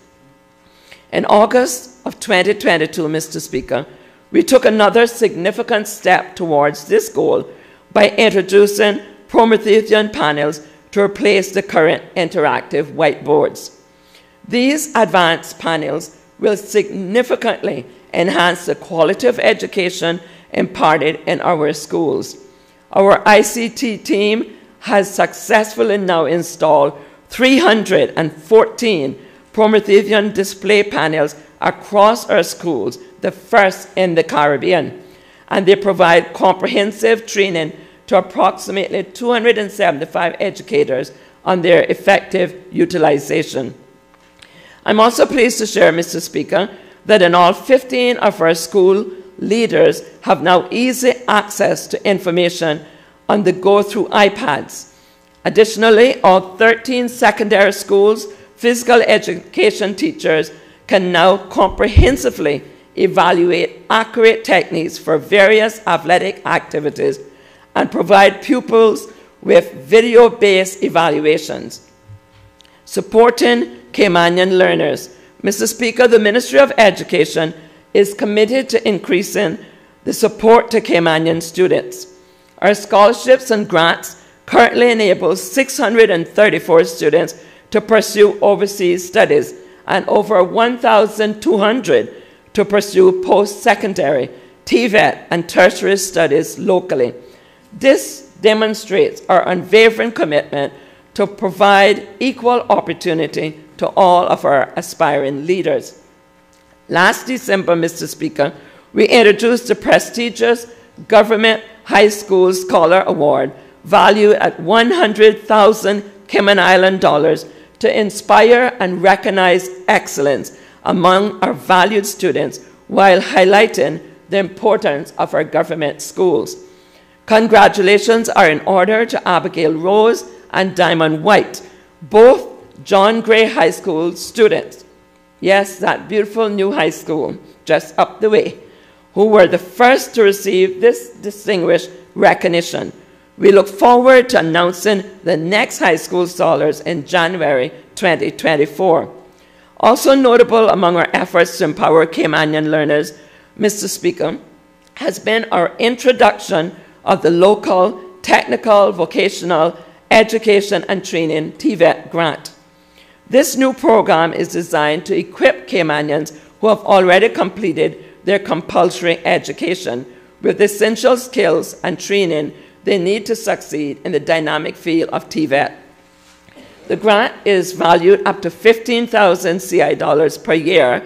It will cover tuition fees, course materials, and required equipment for eligible courses lasting 18 months or less, offered by registered local private institutions. Prospective learners, Mr. Speaker, may apply for this grant online at www.moescholarships.gov.ky. Mr. Speaker, we are committed to ensuring that all our Caymanian students have a strong foundation in mathematics. We have developed a numeracy strategy for our government schools to ensure that every single primary school student have a robust foundation in mathematics before moving on to secondary education. In addition, we have now provided extensive training to school leaders through the National Center for Excellence in Teaching Mathematics Mastery Pathway, and we have also now recruited 14 specialists in math for teaching to enhance math instruction in primary schools. In other words, Mr. Speaker, we no longer have general knowledge teachers teaching math, but math specialists and professionals in our primary school providing the very necessary mathematical foundation to our students. Mr. Speaker, as a part of our strategy to improve the quality of teaching in our schools, the ministry has also engaged approximately 80 assistant teachers across government primary schools and secondary schools up to year 9. Our aim is to support our classroom teachers as they apply teaching and learning strategies to help students, particularly those with special educational needs, realize their full potential.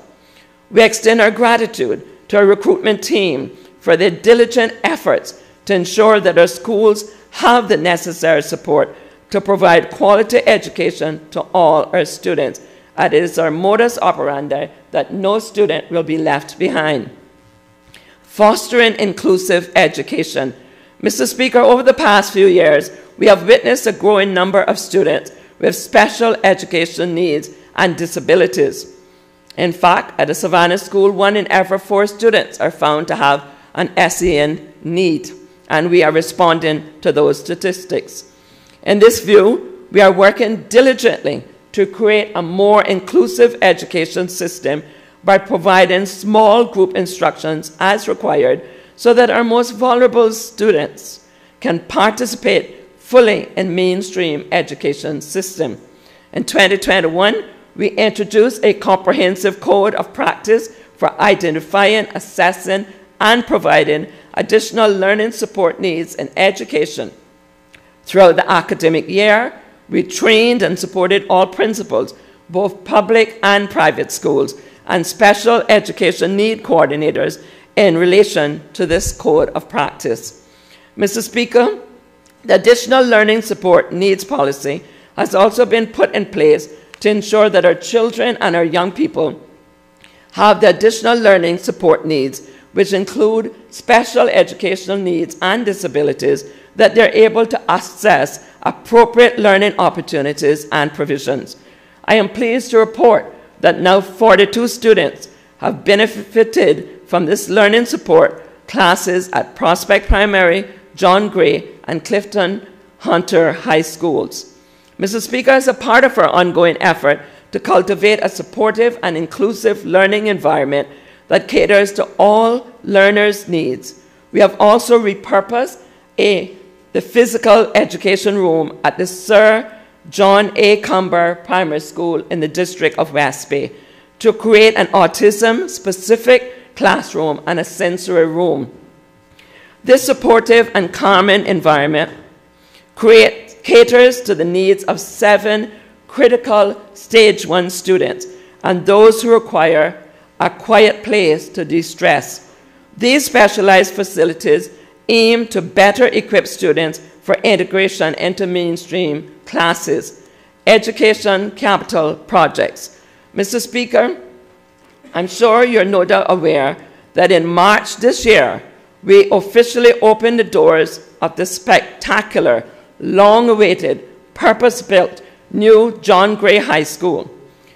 This school was meticulously designed to foster innovative teaching and methodologies to provide ample opportunities for vocational pathways.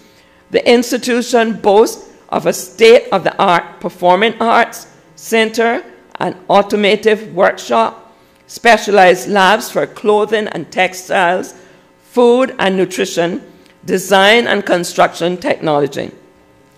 It stands, Mr. Speaker, as a testament to our commitment to providing every student with the resources and support they need to realize their full potential. Throughout the year, Mr. Speaker, we advanced several capital projects, also aimed at increasing the school's capacity to accommodate the growing population in their respective communities. Mr. Speaker, as a part of these efforts, you'd be happy to hear, seeing that it's your constituency and you have advocated for it for some time, work has now commenced on the new Year 6 block at the Red Bay Primary School and on converting the existing Year 6 area to reception classes. Additionally, work progressed on the construction of the Theoline McCoy Primary School Hall and a walking track that was established at the Creek and Spot Bay Primary Schools. As stated in the budget overview, we also have plans for the construction of a new Cayman High School, a new high school in West Bay, a new hall at the Juliana Clark Primary School in Savannah, and the expansion of the Lighthouse School to include 11 additional teaching spaces. So you see, we're not just building the Cayman High School. The Department of Educational Services Facilities team has implemented several smaller projects to enhance our school's physical infrastructure. These include the construction of a new wheelchair ramp at the Prospect Primary and the creation of a new student holding area at the Theoline McCoy Primary in Bordentown. Mr. Speaker, we are committed to providing world-class education to all our students in the Cayman Islands by fostering inclusive learning environments, investing in the state-of-the-art facilities. The question is often asked, who are we developing for? In order to break those ceilings, we have to do it through education. And after this minister have exited the stage of politics, no one should ask in their minds who we were developing for. We were building, yes, state-of-the-art facilities for first-class citizens, not known as ghost Caymanians, but our belongers and Caymanians in this island we call home. We are continuing to improve our infrastructure. We are ensuring that every child has an equal opportunity to thrive. Regarding the issue of a project-based grant, Mr. Speaker, that program, I want to inform honorable members that this has enabled government schools to embark on specific non-operational projects that directly benefit our students. During 22 and 23 academic year, 4 schools were awarded funding support for a total of 8 projects. These projects included the development of mobile science lab stations, upgrading design and technology equipment, building student benches for breaks and lunch at the Clifton Hunter High School. Additionally, Mr. Speaker, the Red Bay Primary School received funding for the development of a reading cafe, a nature garden, as well as outdoor enrichment and learning centers reception. Easton Primary School, long thought to have been forgotten, not under this minister. They received the support for the installation of security systems, improvement of audiovisual systems, while Lehman E. Scott High School in Cayman received specialized resources for children with special education needs for the first time ever. Mr. Speaker, the ministry also reinstated funding to all 19 registered independent and assisted schools to the tune of $2 million Cayman Island dollars. The schools used the fund to enhance school facilities, improve student health, safety, provide scholarships to Caymanian students, support staff development, and improve special education needs capabilities. With this said, Mr. Speaker, the Ministry of Education maintains its vigilance over private institutions. In 2022, 3 independent institutions consistently judged weak following the Office of Education standard inspections, and so the Ministry of Education served them notices of improvement to facilitate their progress and to ensure compliance. By virtue of Section 18 of the Education Act 2016, we also enacted the ministry and the 3 schools to receive school improvement support for 6 months. And I'm happy to say, despite naysayers, Mr. Speaker, none of our government schools have received a weak inspection. Dual enrollment program. Mr. Speaker, we have strengthened our support for the dual enrollment program through a memorandum of understanding with UCCI. This partnership has led to renovations, to refurbishments of the dual enrollment classroom at UCCI, with plans to further expand and accommodate to meet the growing demand.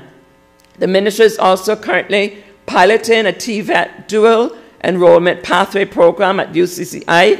This aims to benefit some 25 promising Caymanian students. Through this program, Year 11 students are identified and provided with a comprehensive training module, enabling them to acquire an internationally recognized certification in Year 12. This unique initiative, Mr. Speaker, equips students with the necessary skills to secure fulfilling careers. Upon completion, students will earn a Level 2 diploma from UCCI, their high school diploma, and industry certification. The pilot includes courses in computer technician and construction technology, child safety, guardian, and positive behavior in our schools. Mr. Speaker, to promote child safety and positive behavior in our schools, which is of utmost importance, the Ministry has implemented various initiatives. The online child safeguarding module has been completed with over 2,700 individuals, while the in-person module has been successfully completed by 1,250 participants and 43 educational institutions.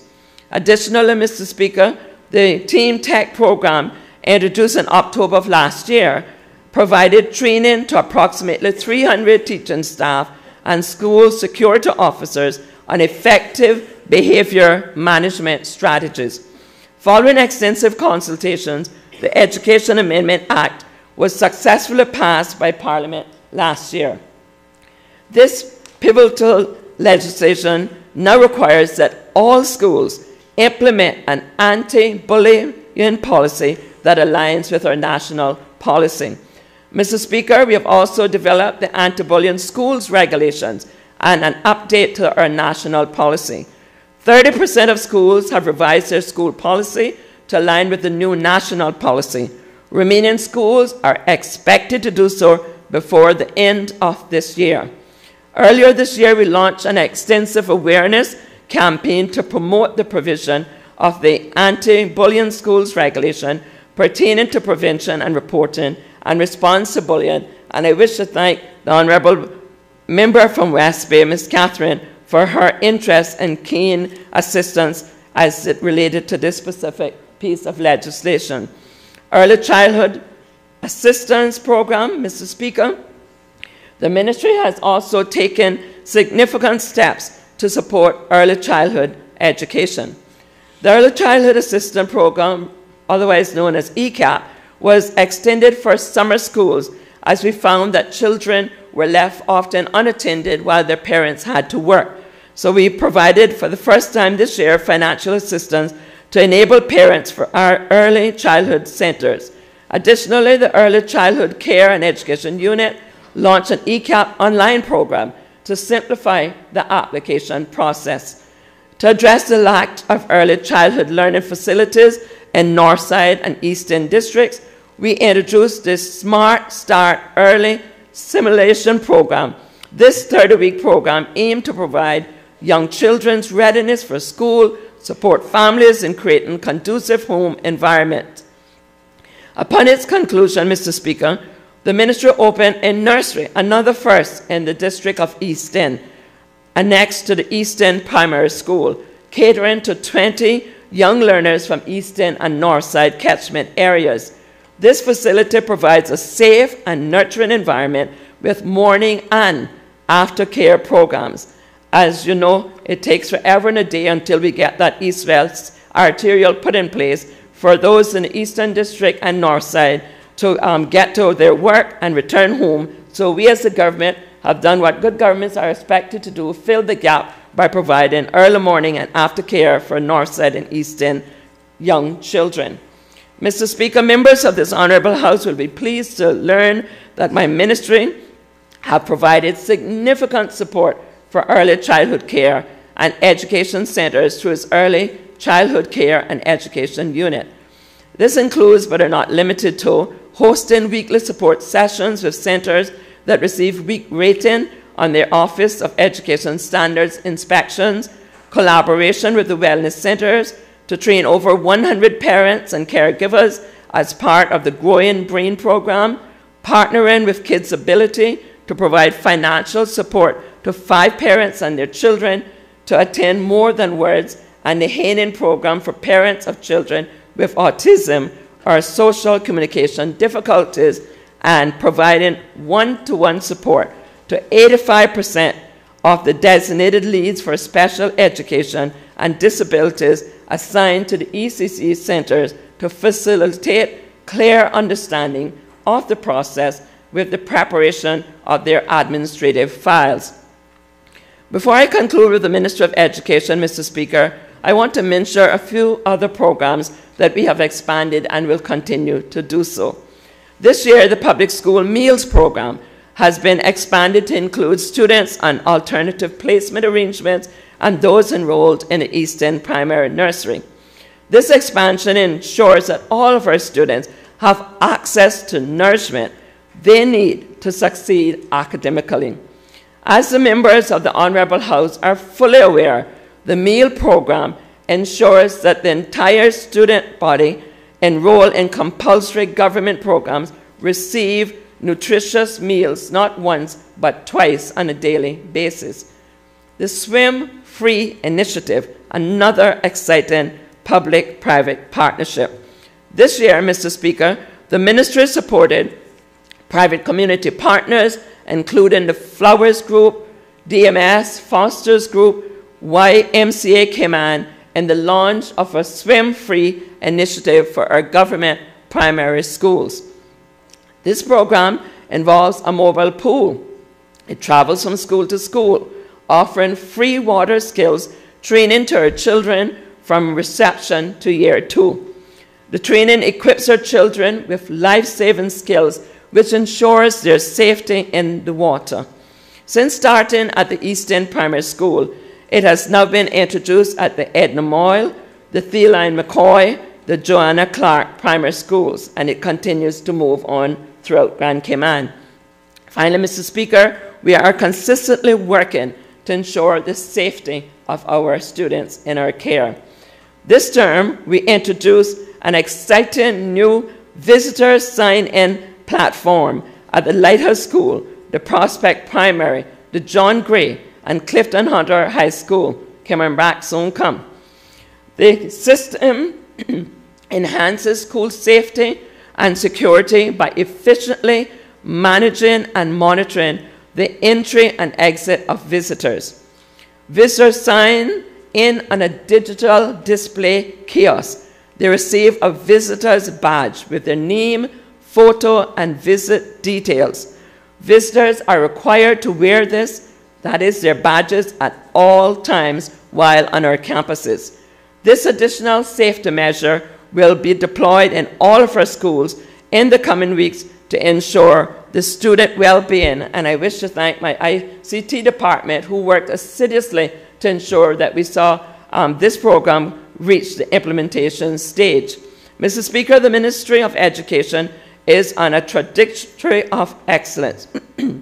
For 2024-2025, the projects will be focused on school improvement, leadership development, inclusion, early childhood care, and education. Some of the upcoming projects and priorities will be to increase our capacity in the public high schools, with the hope to reintroduce A-levels into the public school system. Expansion of the TVET curriculum and pathways at UCCI. Enhancing Caymanian culture and heritage in our schools. Establishing an early childhood development hub to increase and strengthen early education programs. Provision of financial assistance to help working families offset the cost for our daycare services. This will include assistance of children from age 3 to 4 years to access daycare provision throughout the year. Inclusion of mental health education programs to reduce the stigma and to promote educational and emotional well-being among our children.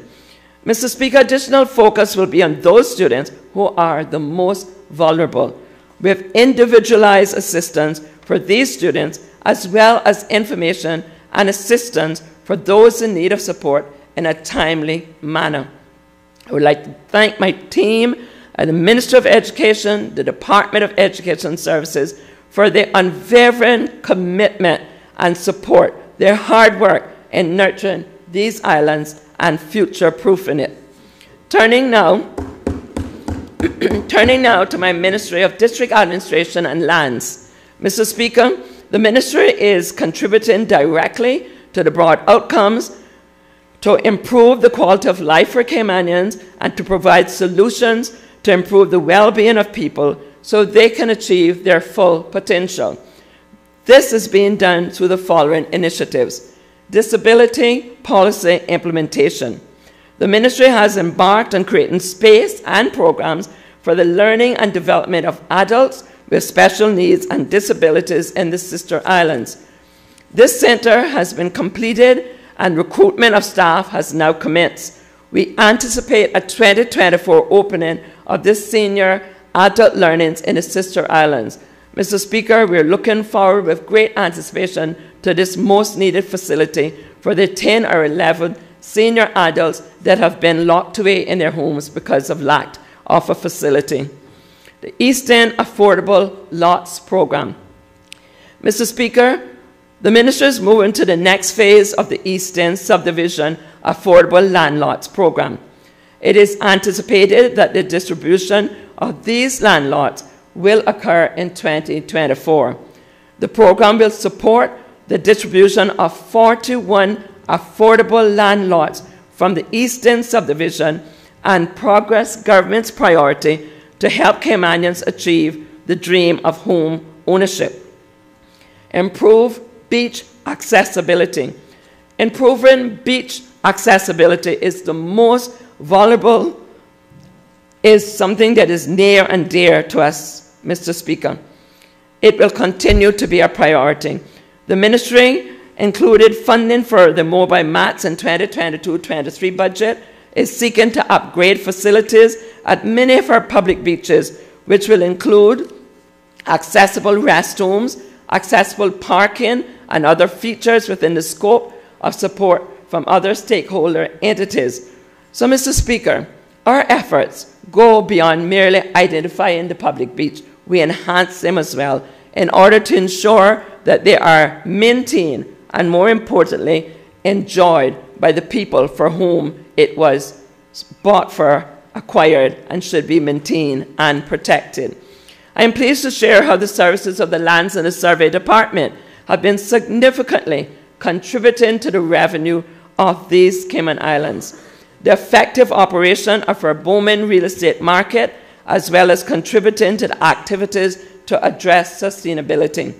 The department has significantly outperformed all metrics amidst increasing service demands. Even though with the increasing interest rates and inflation, there was some decline in the real estate activity.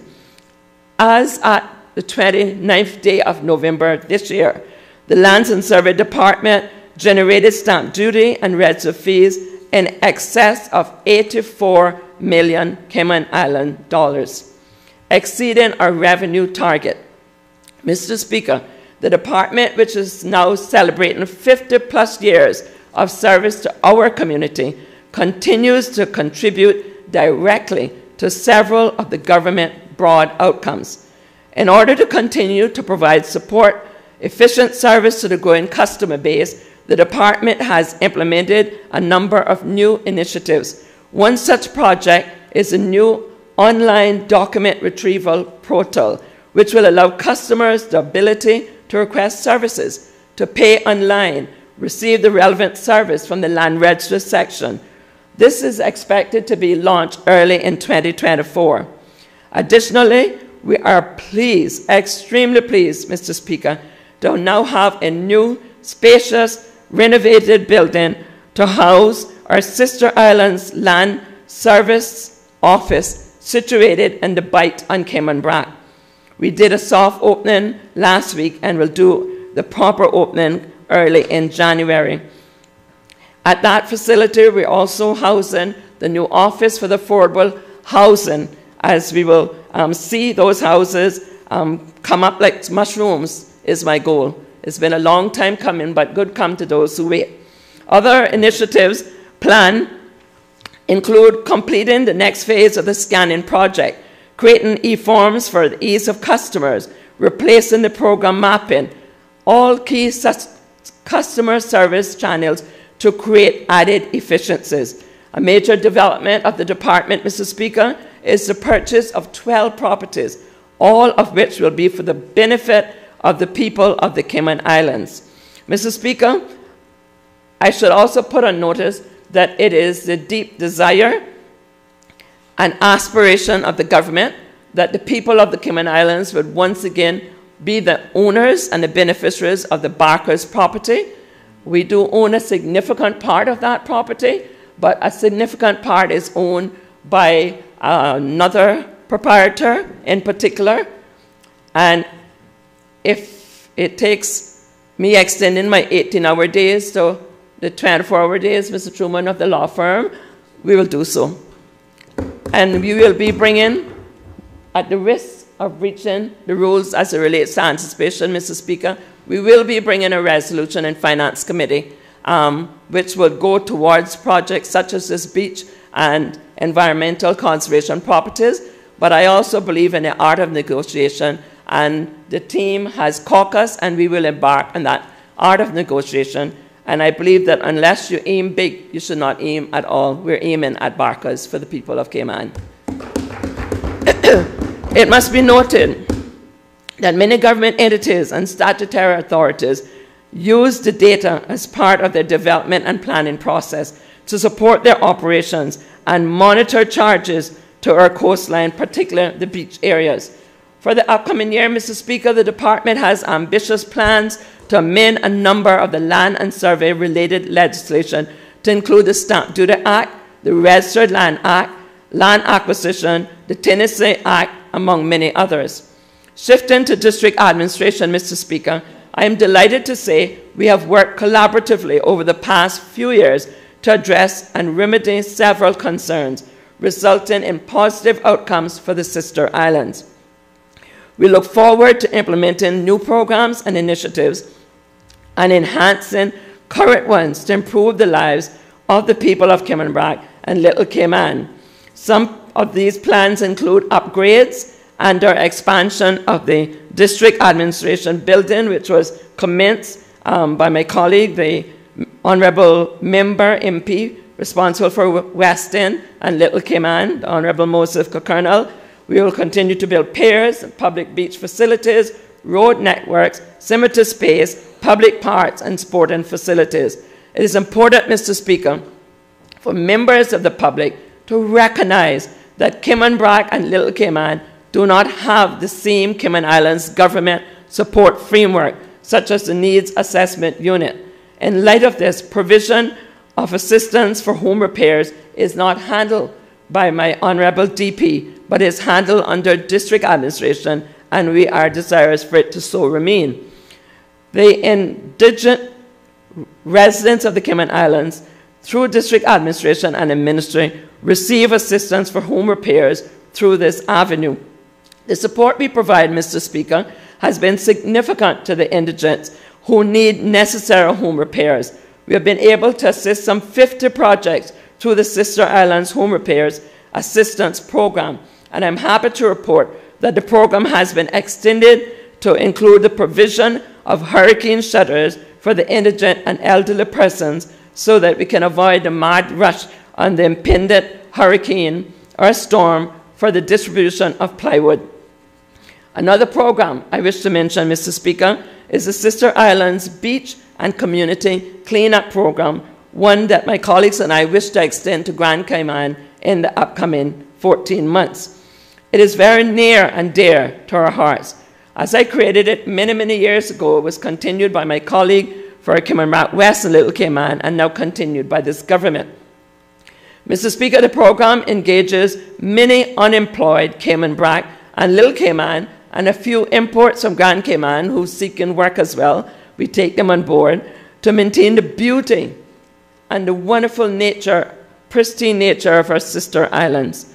Upon taking the reins of district admin, I ensured that necessary funding was put in place to positively engage over 60 Caymanian per year and provide them with a lifeline during this difficult time in their lives.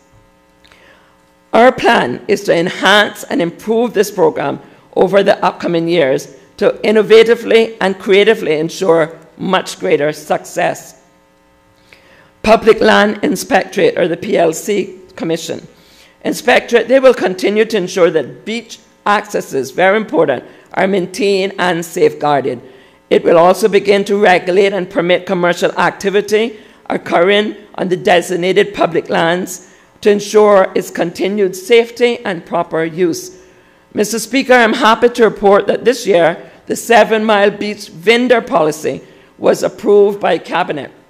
We also welcome a new chairman and vibrant commission members. I want to take a moment to thank the previous chairman, Mr. Woody DaCosta, for his work was at the Public Lands Commission. Mr. Speaker, the Ministry's effort to improve customer self-service and innovation, the Shoreline Access Interactive Map, the IMAP, development was initiated. This will provide an online interactive map built on Google Map framework to provide real-time navigation to all public beaches and public shoreline access, just over 200 registered shore access throughout the Cayman Islands. It is expected that IMAP will be launched as a pilot test program in Q1 of 2024. In addition, Mr. Speaker, we have been working with the PLC to finalize approval of the vendors' applications for the 7 Mile Beach. For the 2024-25 budget, new initiatives include procurement and implementation and case management, review of ticketing process by the PLA, and continued installation of signage across all 3 islands. Water Authority. Mr. Speaker, the board and authority is celebrating 40+ years of service here in the Cayman community. And I would like to pause to congratulate them on this wonderful achievement. They have made extraordinary efforts to extend much needed pipe water on Cayman Brac as well, and it's well on its way towards the eastern district of Spot Bay. The authority is now approaching the creek and has completed through Tibbetstern and Watering Place. This indeed is a remarkable milestone. I look forward with eager anticipation to the day when the entire Cayman Brac and Little Cayman will have access to pipe water. Finally, on this portfolio, Mr. Speaker, I will briefly speak on the Sister Islands Housing Develop. But before doing, permit me also to recognize a former minister, through you, Mr. Chair, the Honorable Linford Pearson, who contributed significantly towards the Water Authority in Cayman Brac, and we are eternally grateful, sir. A business case and architectural works was recently completed with a much-needed upgrade of the subdivision and house plans. We now await required approvals from the relevant department prior to commencement the final approval application for the affordable homes, and we expect early in 2024 to meet. The board have been newly appointed and they have been meeting, going through the various applications. Mr. Speaker, the Cabinet Office. Some of the actions that would be processed by the Cabinet Office in the upcoming financial year include coordination and implementation of the older persons policy, the national disability policy, as well as the national policy on gender equity and equality. Mr. Speaker, the office will continue to strengthen communication by executing government's communication plan and strategy. Furthermore, I am supportive of enhancing the work of both Radio Cayman and CIG TV, as they are most vital for providing genuine, truthful, transparent, accountable, shall I continue, information to our people. We also anticipate that as new legislation and initiatives are being proposed, we will enhance and further utilize the public consultation hub, which has been successfully rolled out. Also, the work to represent and protect the interests of the government and the people of the Cayman Islands in the UK will continue to be of significance. We anticipate that when the UK proceeds with the Overseas Territories Declaration and a new strategy for the overseas territories, there will be a cross-government and national dialogue on bilateral negotiations we would want to discuss with the UK, an exercise that will be heavily focused on public engagement. And to that extent, we've already extended our hand across to the opposition, which graciously came, met with us, received the presentation from the Cabinet Office, concurred that it was the way to go. We have extended through the correspondence to the UK an invitation for them to come to Cayman to initiate these discussions, because all government is local, and we believe that that would be a true testament to this new partnership. Mr. Speaker, Hazard Management Cayman Islands, HMCI, is now part of our Cabinet Office. It is planning the establishment of flood sensors across the Cayman Islands. This project expands on a collaborative effort with a number of stakeholders, including the Ministry of Sustainability and Climate Resiliency, Cayman Islands National Weather Service, Department of Environment, Ministry of Planning, Agriculture, Housing, Infrastructure, Lands, Survey Department, National Road Authority, and Water Authority. The HMCI intends to expand this project across all 3 islands post-pilot phase. HMCI will also be overseeing a risk analysis consultancy for improved understanding of the storm surge, seismic threat, including acquisition of ground speed, acceleration data for earthquakes. In partnership with the National Oceanic and Atmospheric Administration, NOAA, HMCI is working and producing a storm surge and wave impact model for the Cayman Islands. Mr. Speaker, data from this project will inform preparedness and mitigation activities, particularly in regards to the positioning and development of our critical infrastructure and emergency shelters. In the upcoming year, MCI will be requesting capital budget for feasibility and technical requirements consultancy for an extension of the National Emergency Notification System. This system currently includes Radio Interrupt, a mobile alert app which provides real-time, location-specific alerts designed to keep the Cayman Islands residents and visitors informed and safe. Additionally, Mr. Speaker, I have also taken the responsibility for the National Weather Service, which I'm sure would be no surprise to those of you who know me. While their new purpose-built facilities near the Lyndhurst Road should be completed during this 2-year budget cycle, I also anticipate improving the performance of the Doppler radar, which is of a vital resource in covering the black hole in the western part of the Caribbean.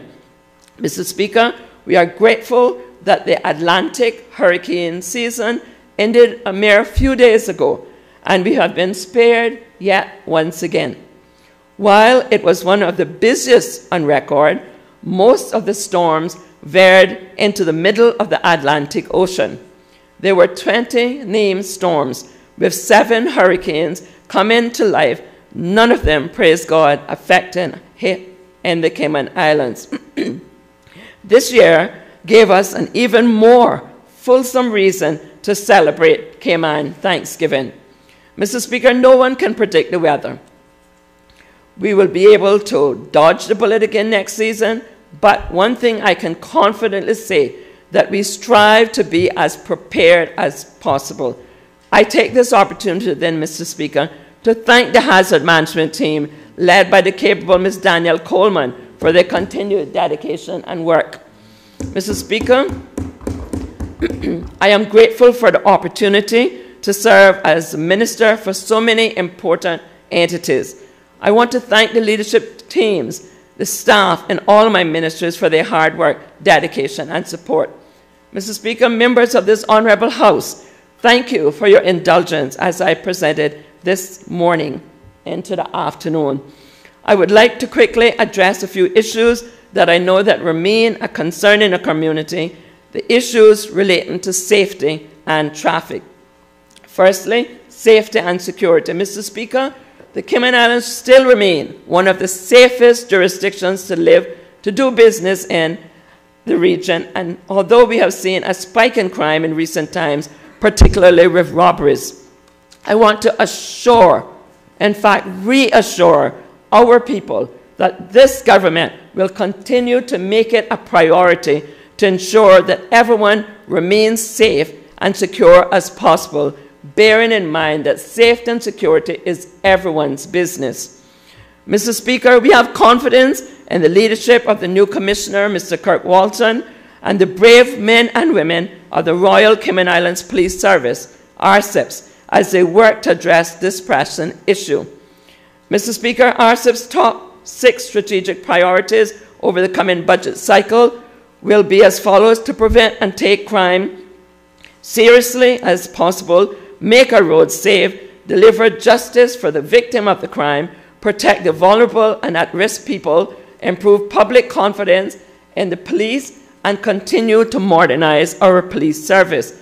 Among the key initiatives for 2024-25 are senior level professional development training for our officers, police staff at both the commission and non-commissioned ranks, expansion of the digital forensic lab to support data recovery and cybercrime investigations, introductions of body-worn cameras for our firearms support unit, as well as the acquisition of a fit-for-purpose, medium-sized, multi-mission patrol and response vessel for use between the sister islands to address the increase in illicit maritime activity and safety concerns, in particular the Jamaican drug canoe boats.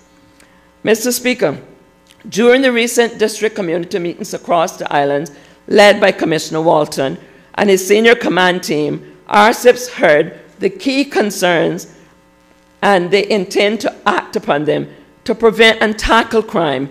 The RCIPS plans to continue with the deployment of the task force dedicated to investigating leads and leveraging intelligence to apprehend subjects, patrol high-risk areas, and maintain its presence on our roads. There will be a focus more on community policing to help prevent antisocial behavior, neighborhood and property crime, while at the same time disrupting and investigating serious and organized crime, particularly involving firearms and violent gang-related crime. To deliver justice, Mr. Speaker, for the victims of crime, the RCIPS will provide victims support at every stage of the investigative process, work to reduce reoffending, and provide necessary feedback to the victims of crime.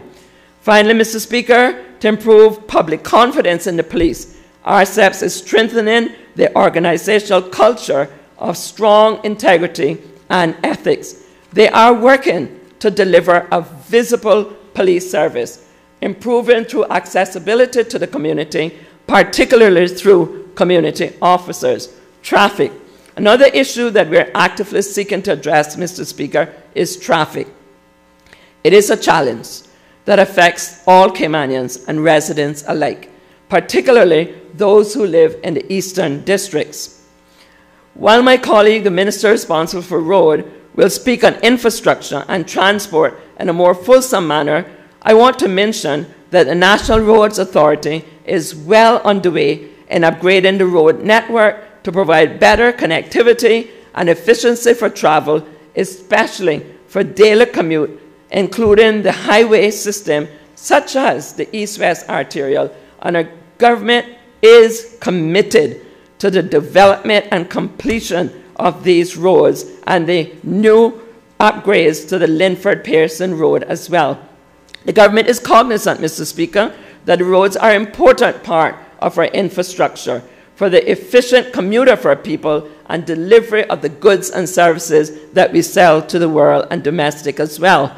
As these upgrades take place, they will continue to be sensitive of the environmental impact and also focus on the importance of integrating storm water management systems in the road work design.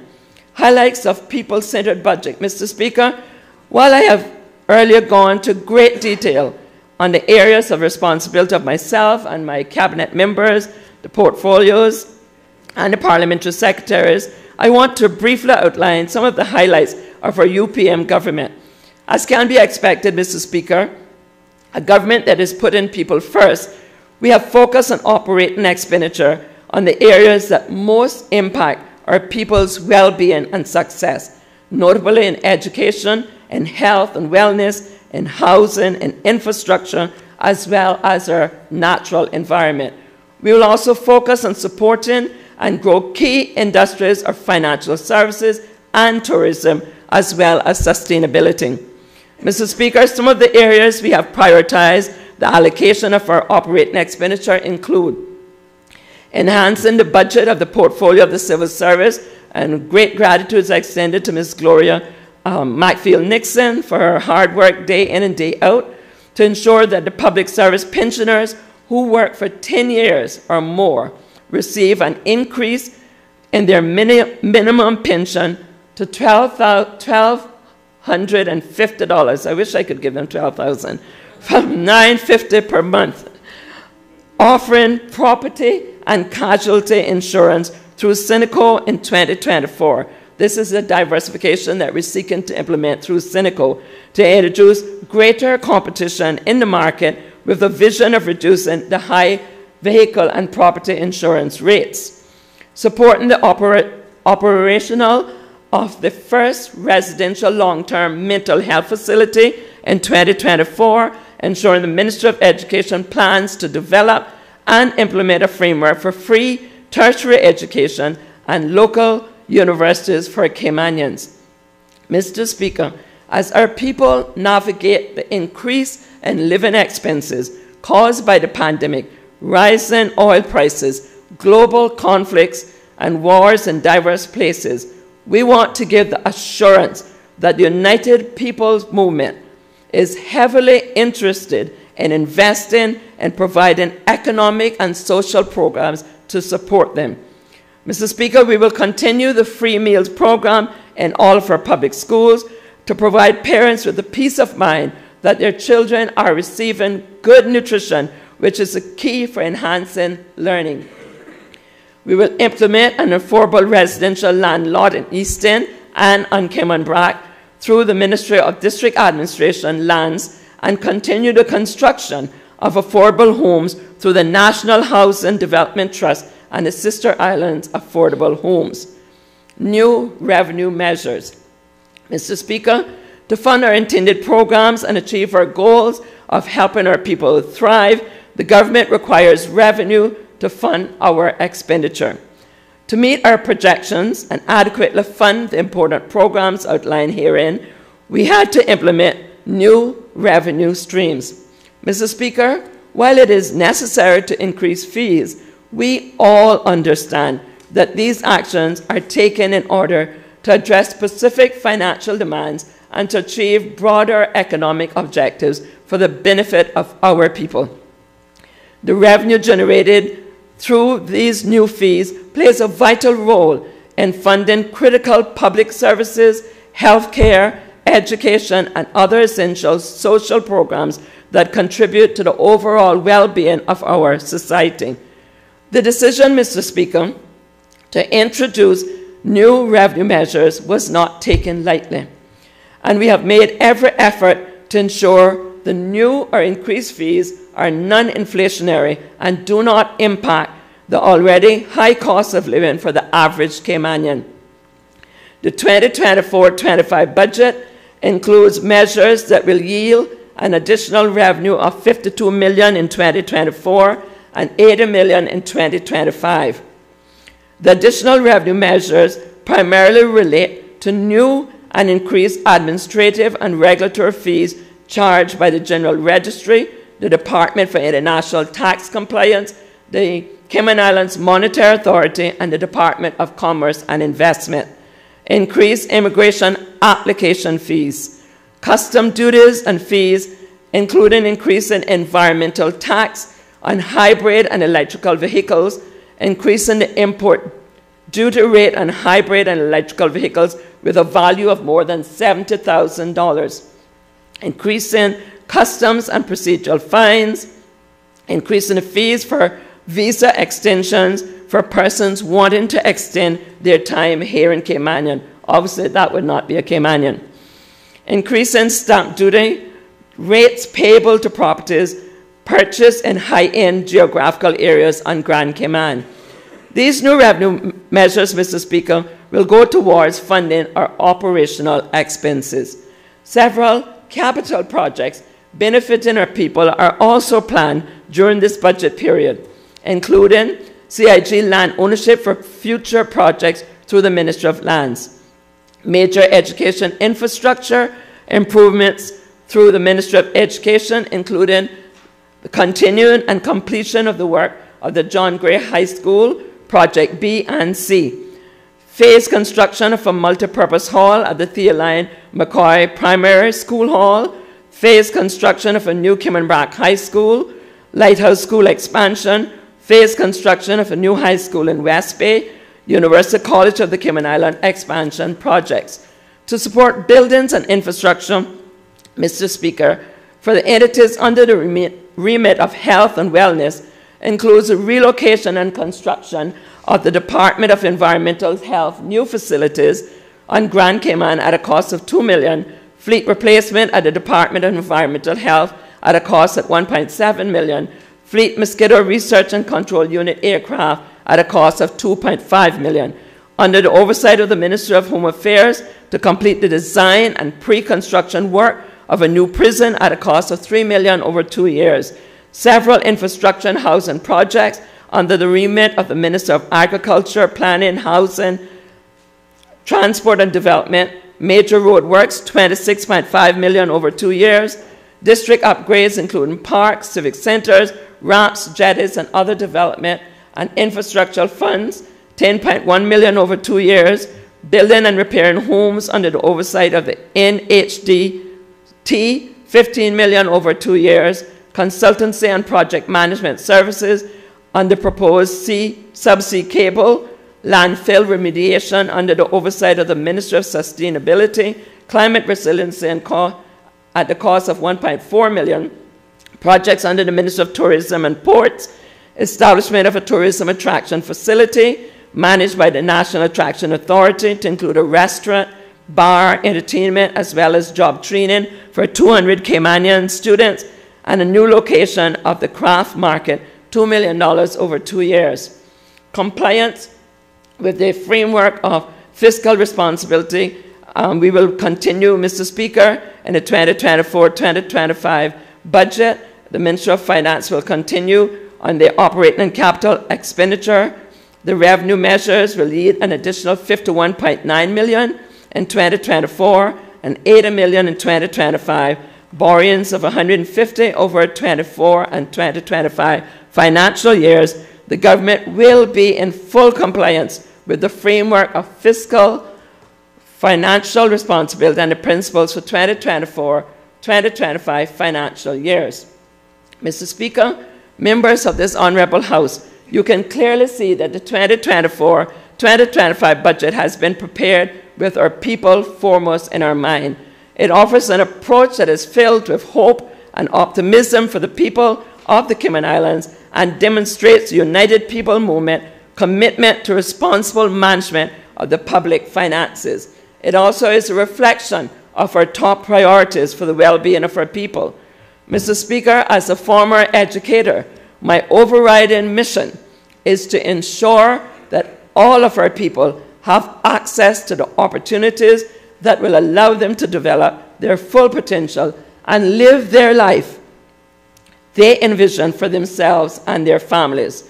As a cabinet, as a government, we have collectively done our very best to be strategic, prudent, far-sighted in our budget allocations going forward, as that is the only way to ensure that all Caymanians and residents continue to have a good quality of life within our Caymanian shores. The government will strategically work to address our inherent vulnerability with appropriate focus on building resilience. Mr. Speaker, moving forward, there can be absolutely no denying that the overlapping global crisis of the past 3 years have been the most severe in decades, and their impact has been felt by developed and developing countries alike. In the Cayman Islands, we have weathered the COVID-19 pandemic. We have experienced the worst global health crisis in our lifetime. We struggle with worldwide supply chain challenges. We dealt with the demand caused by Hurricane Grace. We've navigated and continue to navigate through the cost of living challenges. But, Mr. Speaker, we remain ever so strong and resilient. We are indeed thankful for the removal of the Financial Action Task Force grey list, economic expansion, which is expected to continue with a projected growth of 3.1% in 2023 and 2.2% in 2024. Growth in stayover and cruise ship and arrivals with a 105% increase in total visitation compared to the same period in 2022. We have seen a reduction in the underemployment rate for the lowest in decades. Mr. Speaker, these successes that we celebrate belong to every Caymanian and resident who have played their part in the island's progress. From the valiant efforts of our healthcare workers, our police officers, firefighters, tourism workers, educators, construction workers, private sector community, members of the civil and wider public service, every Caymanian has contributed to our collective success. So, Mr. Speaker, as I bring my presentation to a close, please forgive me for taking a moment to reflect on the awesome privilege of standing in this house here today to present this budget on behalf of my elected colleagues, a budget of over $1 billion Cayman Islands dollars. It is certainly worth a pause for us to reflect on the successes here in these beautiful Cayman Islands. Oh, to think just how far we've come in these beautiful, beautiful Isles, Cayman.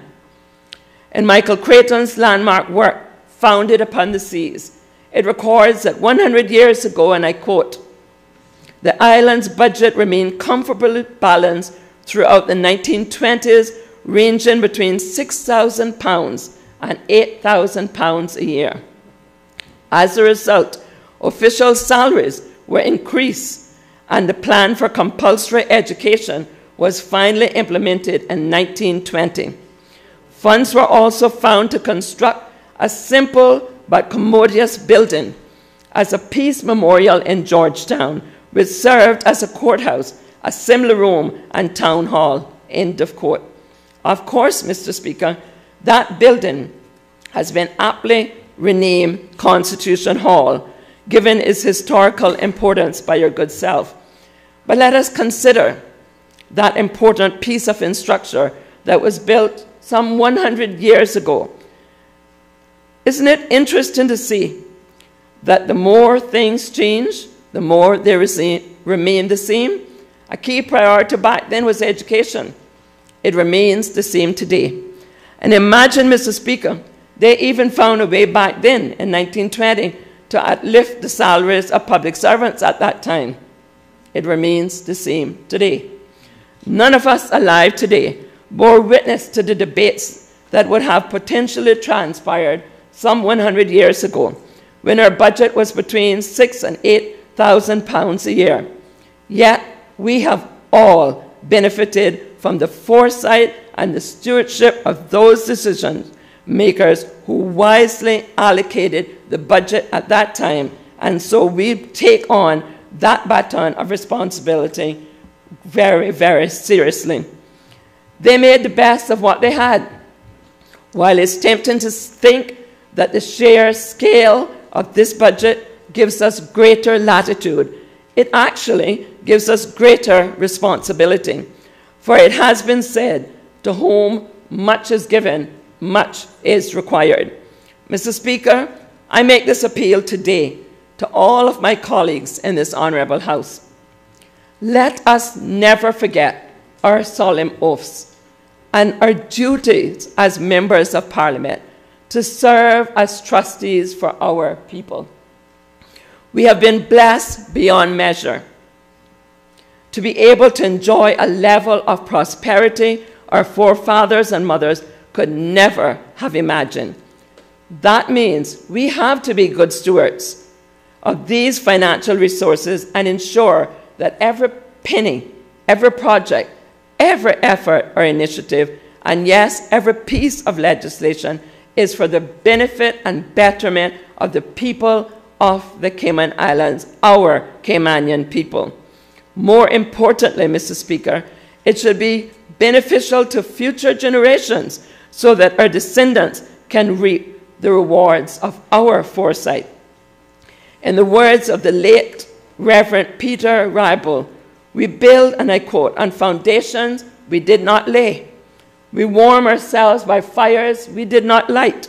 We sit in the shades we did not plant. We drink from wells that we did not dig. We profit from persons that we did not know. This is as it should be. Together, we are more than any one person could be. Together, we can build across generations. Together, we can renew our hope and faith in the life that is yet to be unfolded. Together, we can heed the call to a ministry of care and justice. We are ever bound in community. May it always be so, unquote. Mr. Speaker, it should be, in my considered view, our collective prayer that the Cayman Islands will always be bound in community and served by caring governments who put our people first. The 2024-2025 budget sets out this said vision for the United Peoples Movement, and indeed it addresses the question, as I commence, who are we developing for? And that is our Caymanian people. There are many diverse needs, and yes, there are increasing amount of wants. That will come naturally with a growing and more diverse population. In placing the needs of our people first, we may have to change direction sometimes and our approach. So let us proceed, knowing that even 100 years ago, when our budget was a mere fraction of what is being presented today, we managed those resources well, and we did not depend on aid or intervention from the United Kingdom. I say, Mr. Speaker, that to remind us that our hard-fought constitutional anatomy and strong global reputation is because we have demonstrated the ability to effectively manage our domestic affairs, especially from a fiscal prudent perspective. It is my intention and that of my government to ensure that this continues. Mr. Speaker, as we are moving in the right direction, and I did not mean towards lunch, but I can sense the audacity of hope amongst our people. I too am optimistic, Mr. Speaker. We are aligned with the words of Matthew 7:24-27, which says, "A wise man who built his house upon the rock, and the rain fell, and the floods came, and the winds blew and beat upon that house, but it did not fall, because it had been founded on the rock, and so are we. The Cayman Islands stands on that solid rock today, Mr. Speaker, with the support of every member of this honourable Parliament and our Caymanian people and residents alike. We can and we will build on the accomplishments of our past, which contributes to a more resilient economy, as well as the foundation of making our Cayman Islands a great, fantastic place to live for everyone who are honoured and privileged to call these 3 islands home. I pray, Mr. Speaker, God's continued blessings on these beautiful Cayman Islands, and seek his guidance as we discuss and debate the budget for 24 and 25. I want to thank the hard-working and dedicated team of the Parliament for all their work that has gone into making these proceedings run as smoothly as it has and will continue to do. I thank you, Mr. Speaker, and I especially want to thank the people of Cayman Brac East for entrusting me to be the voice of them for some 28 years, to represent them in this honourable House. I consider it a tremendous honour to be a servant leader. May it please you, Mr. Speaker.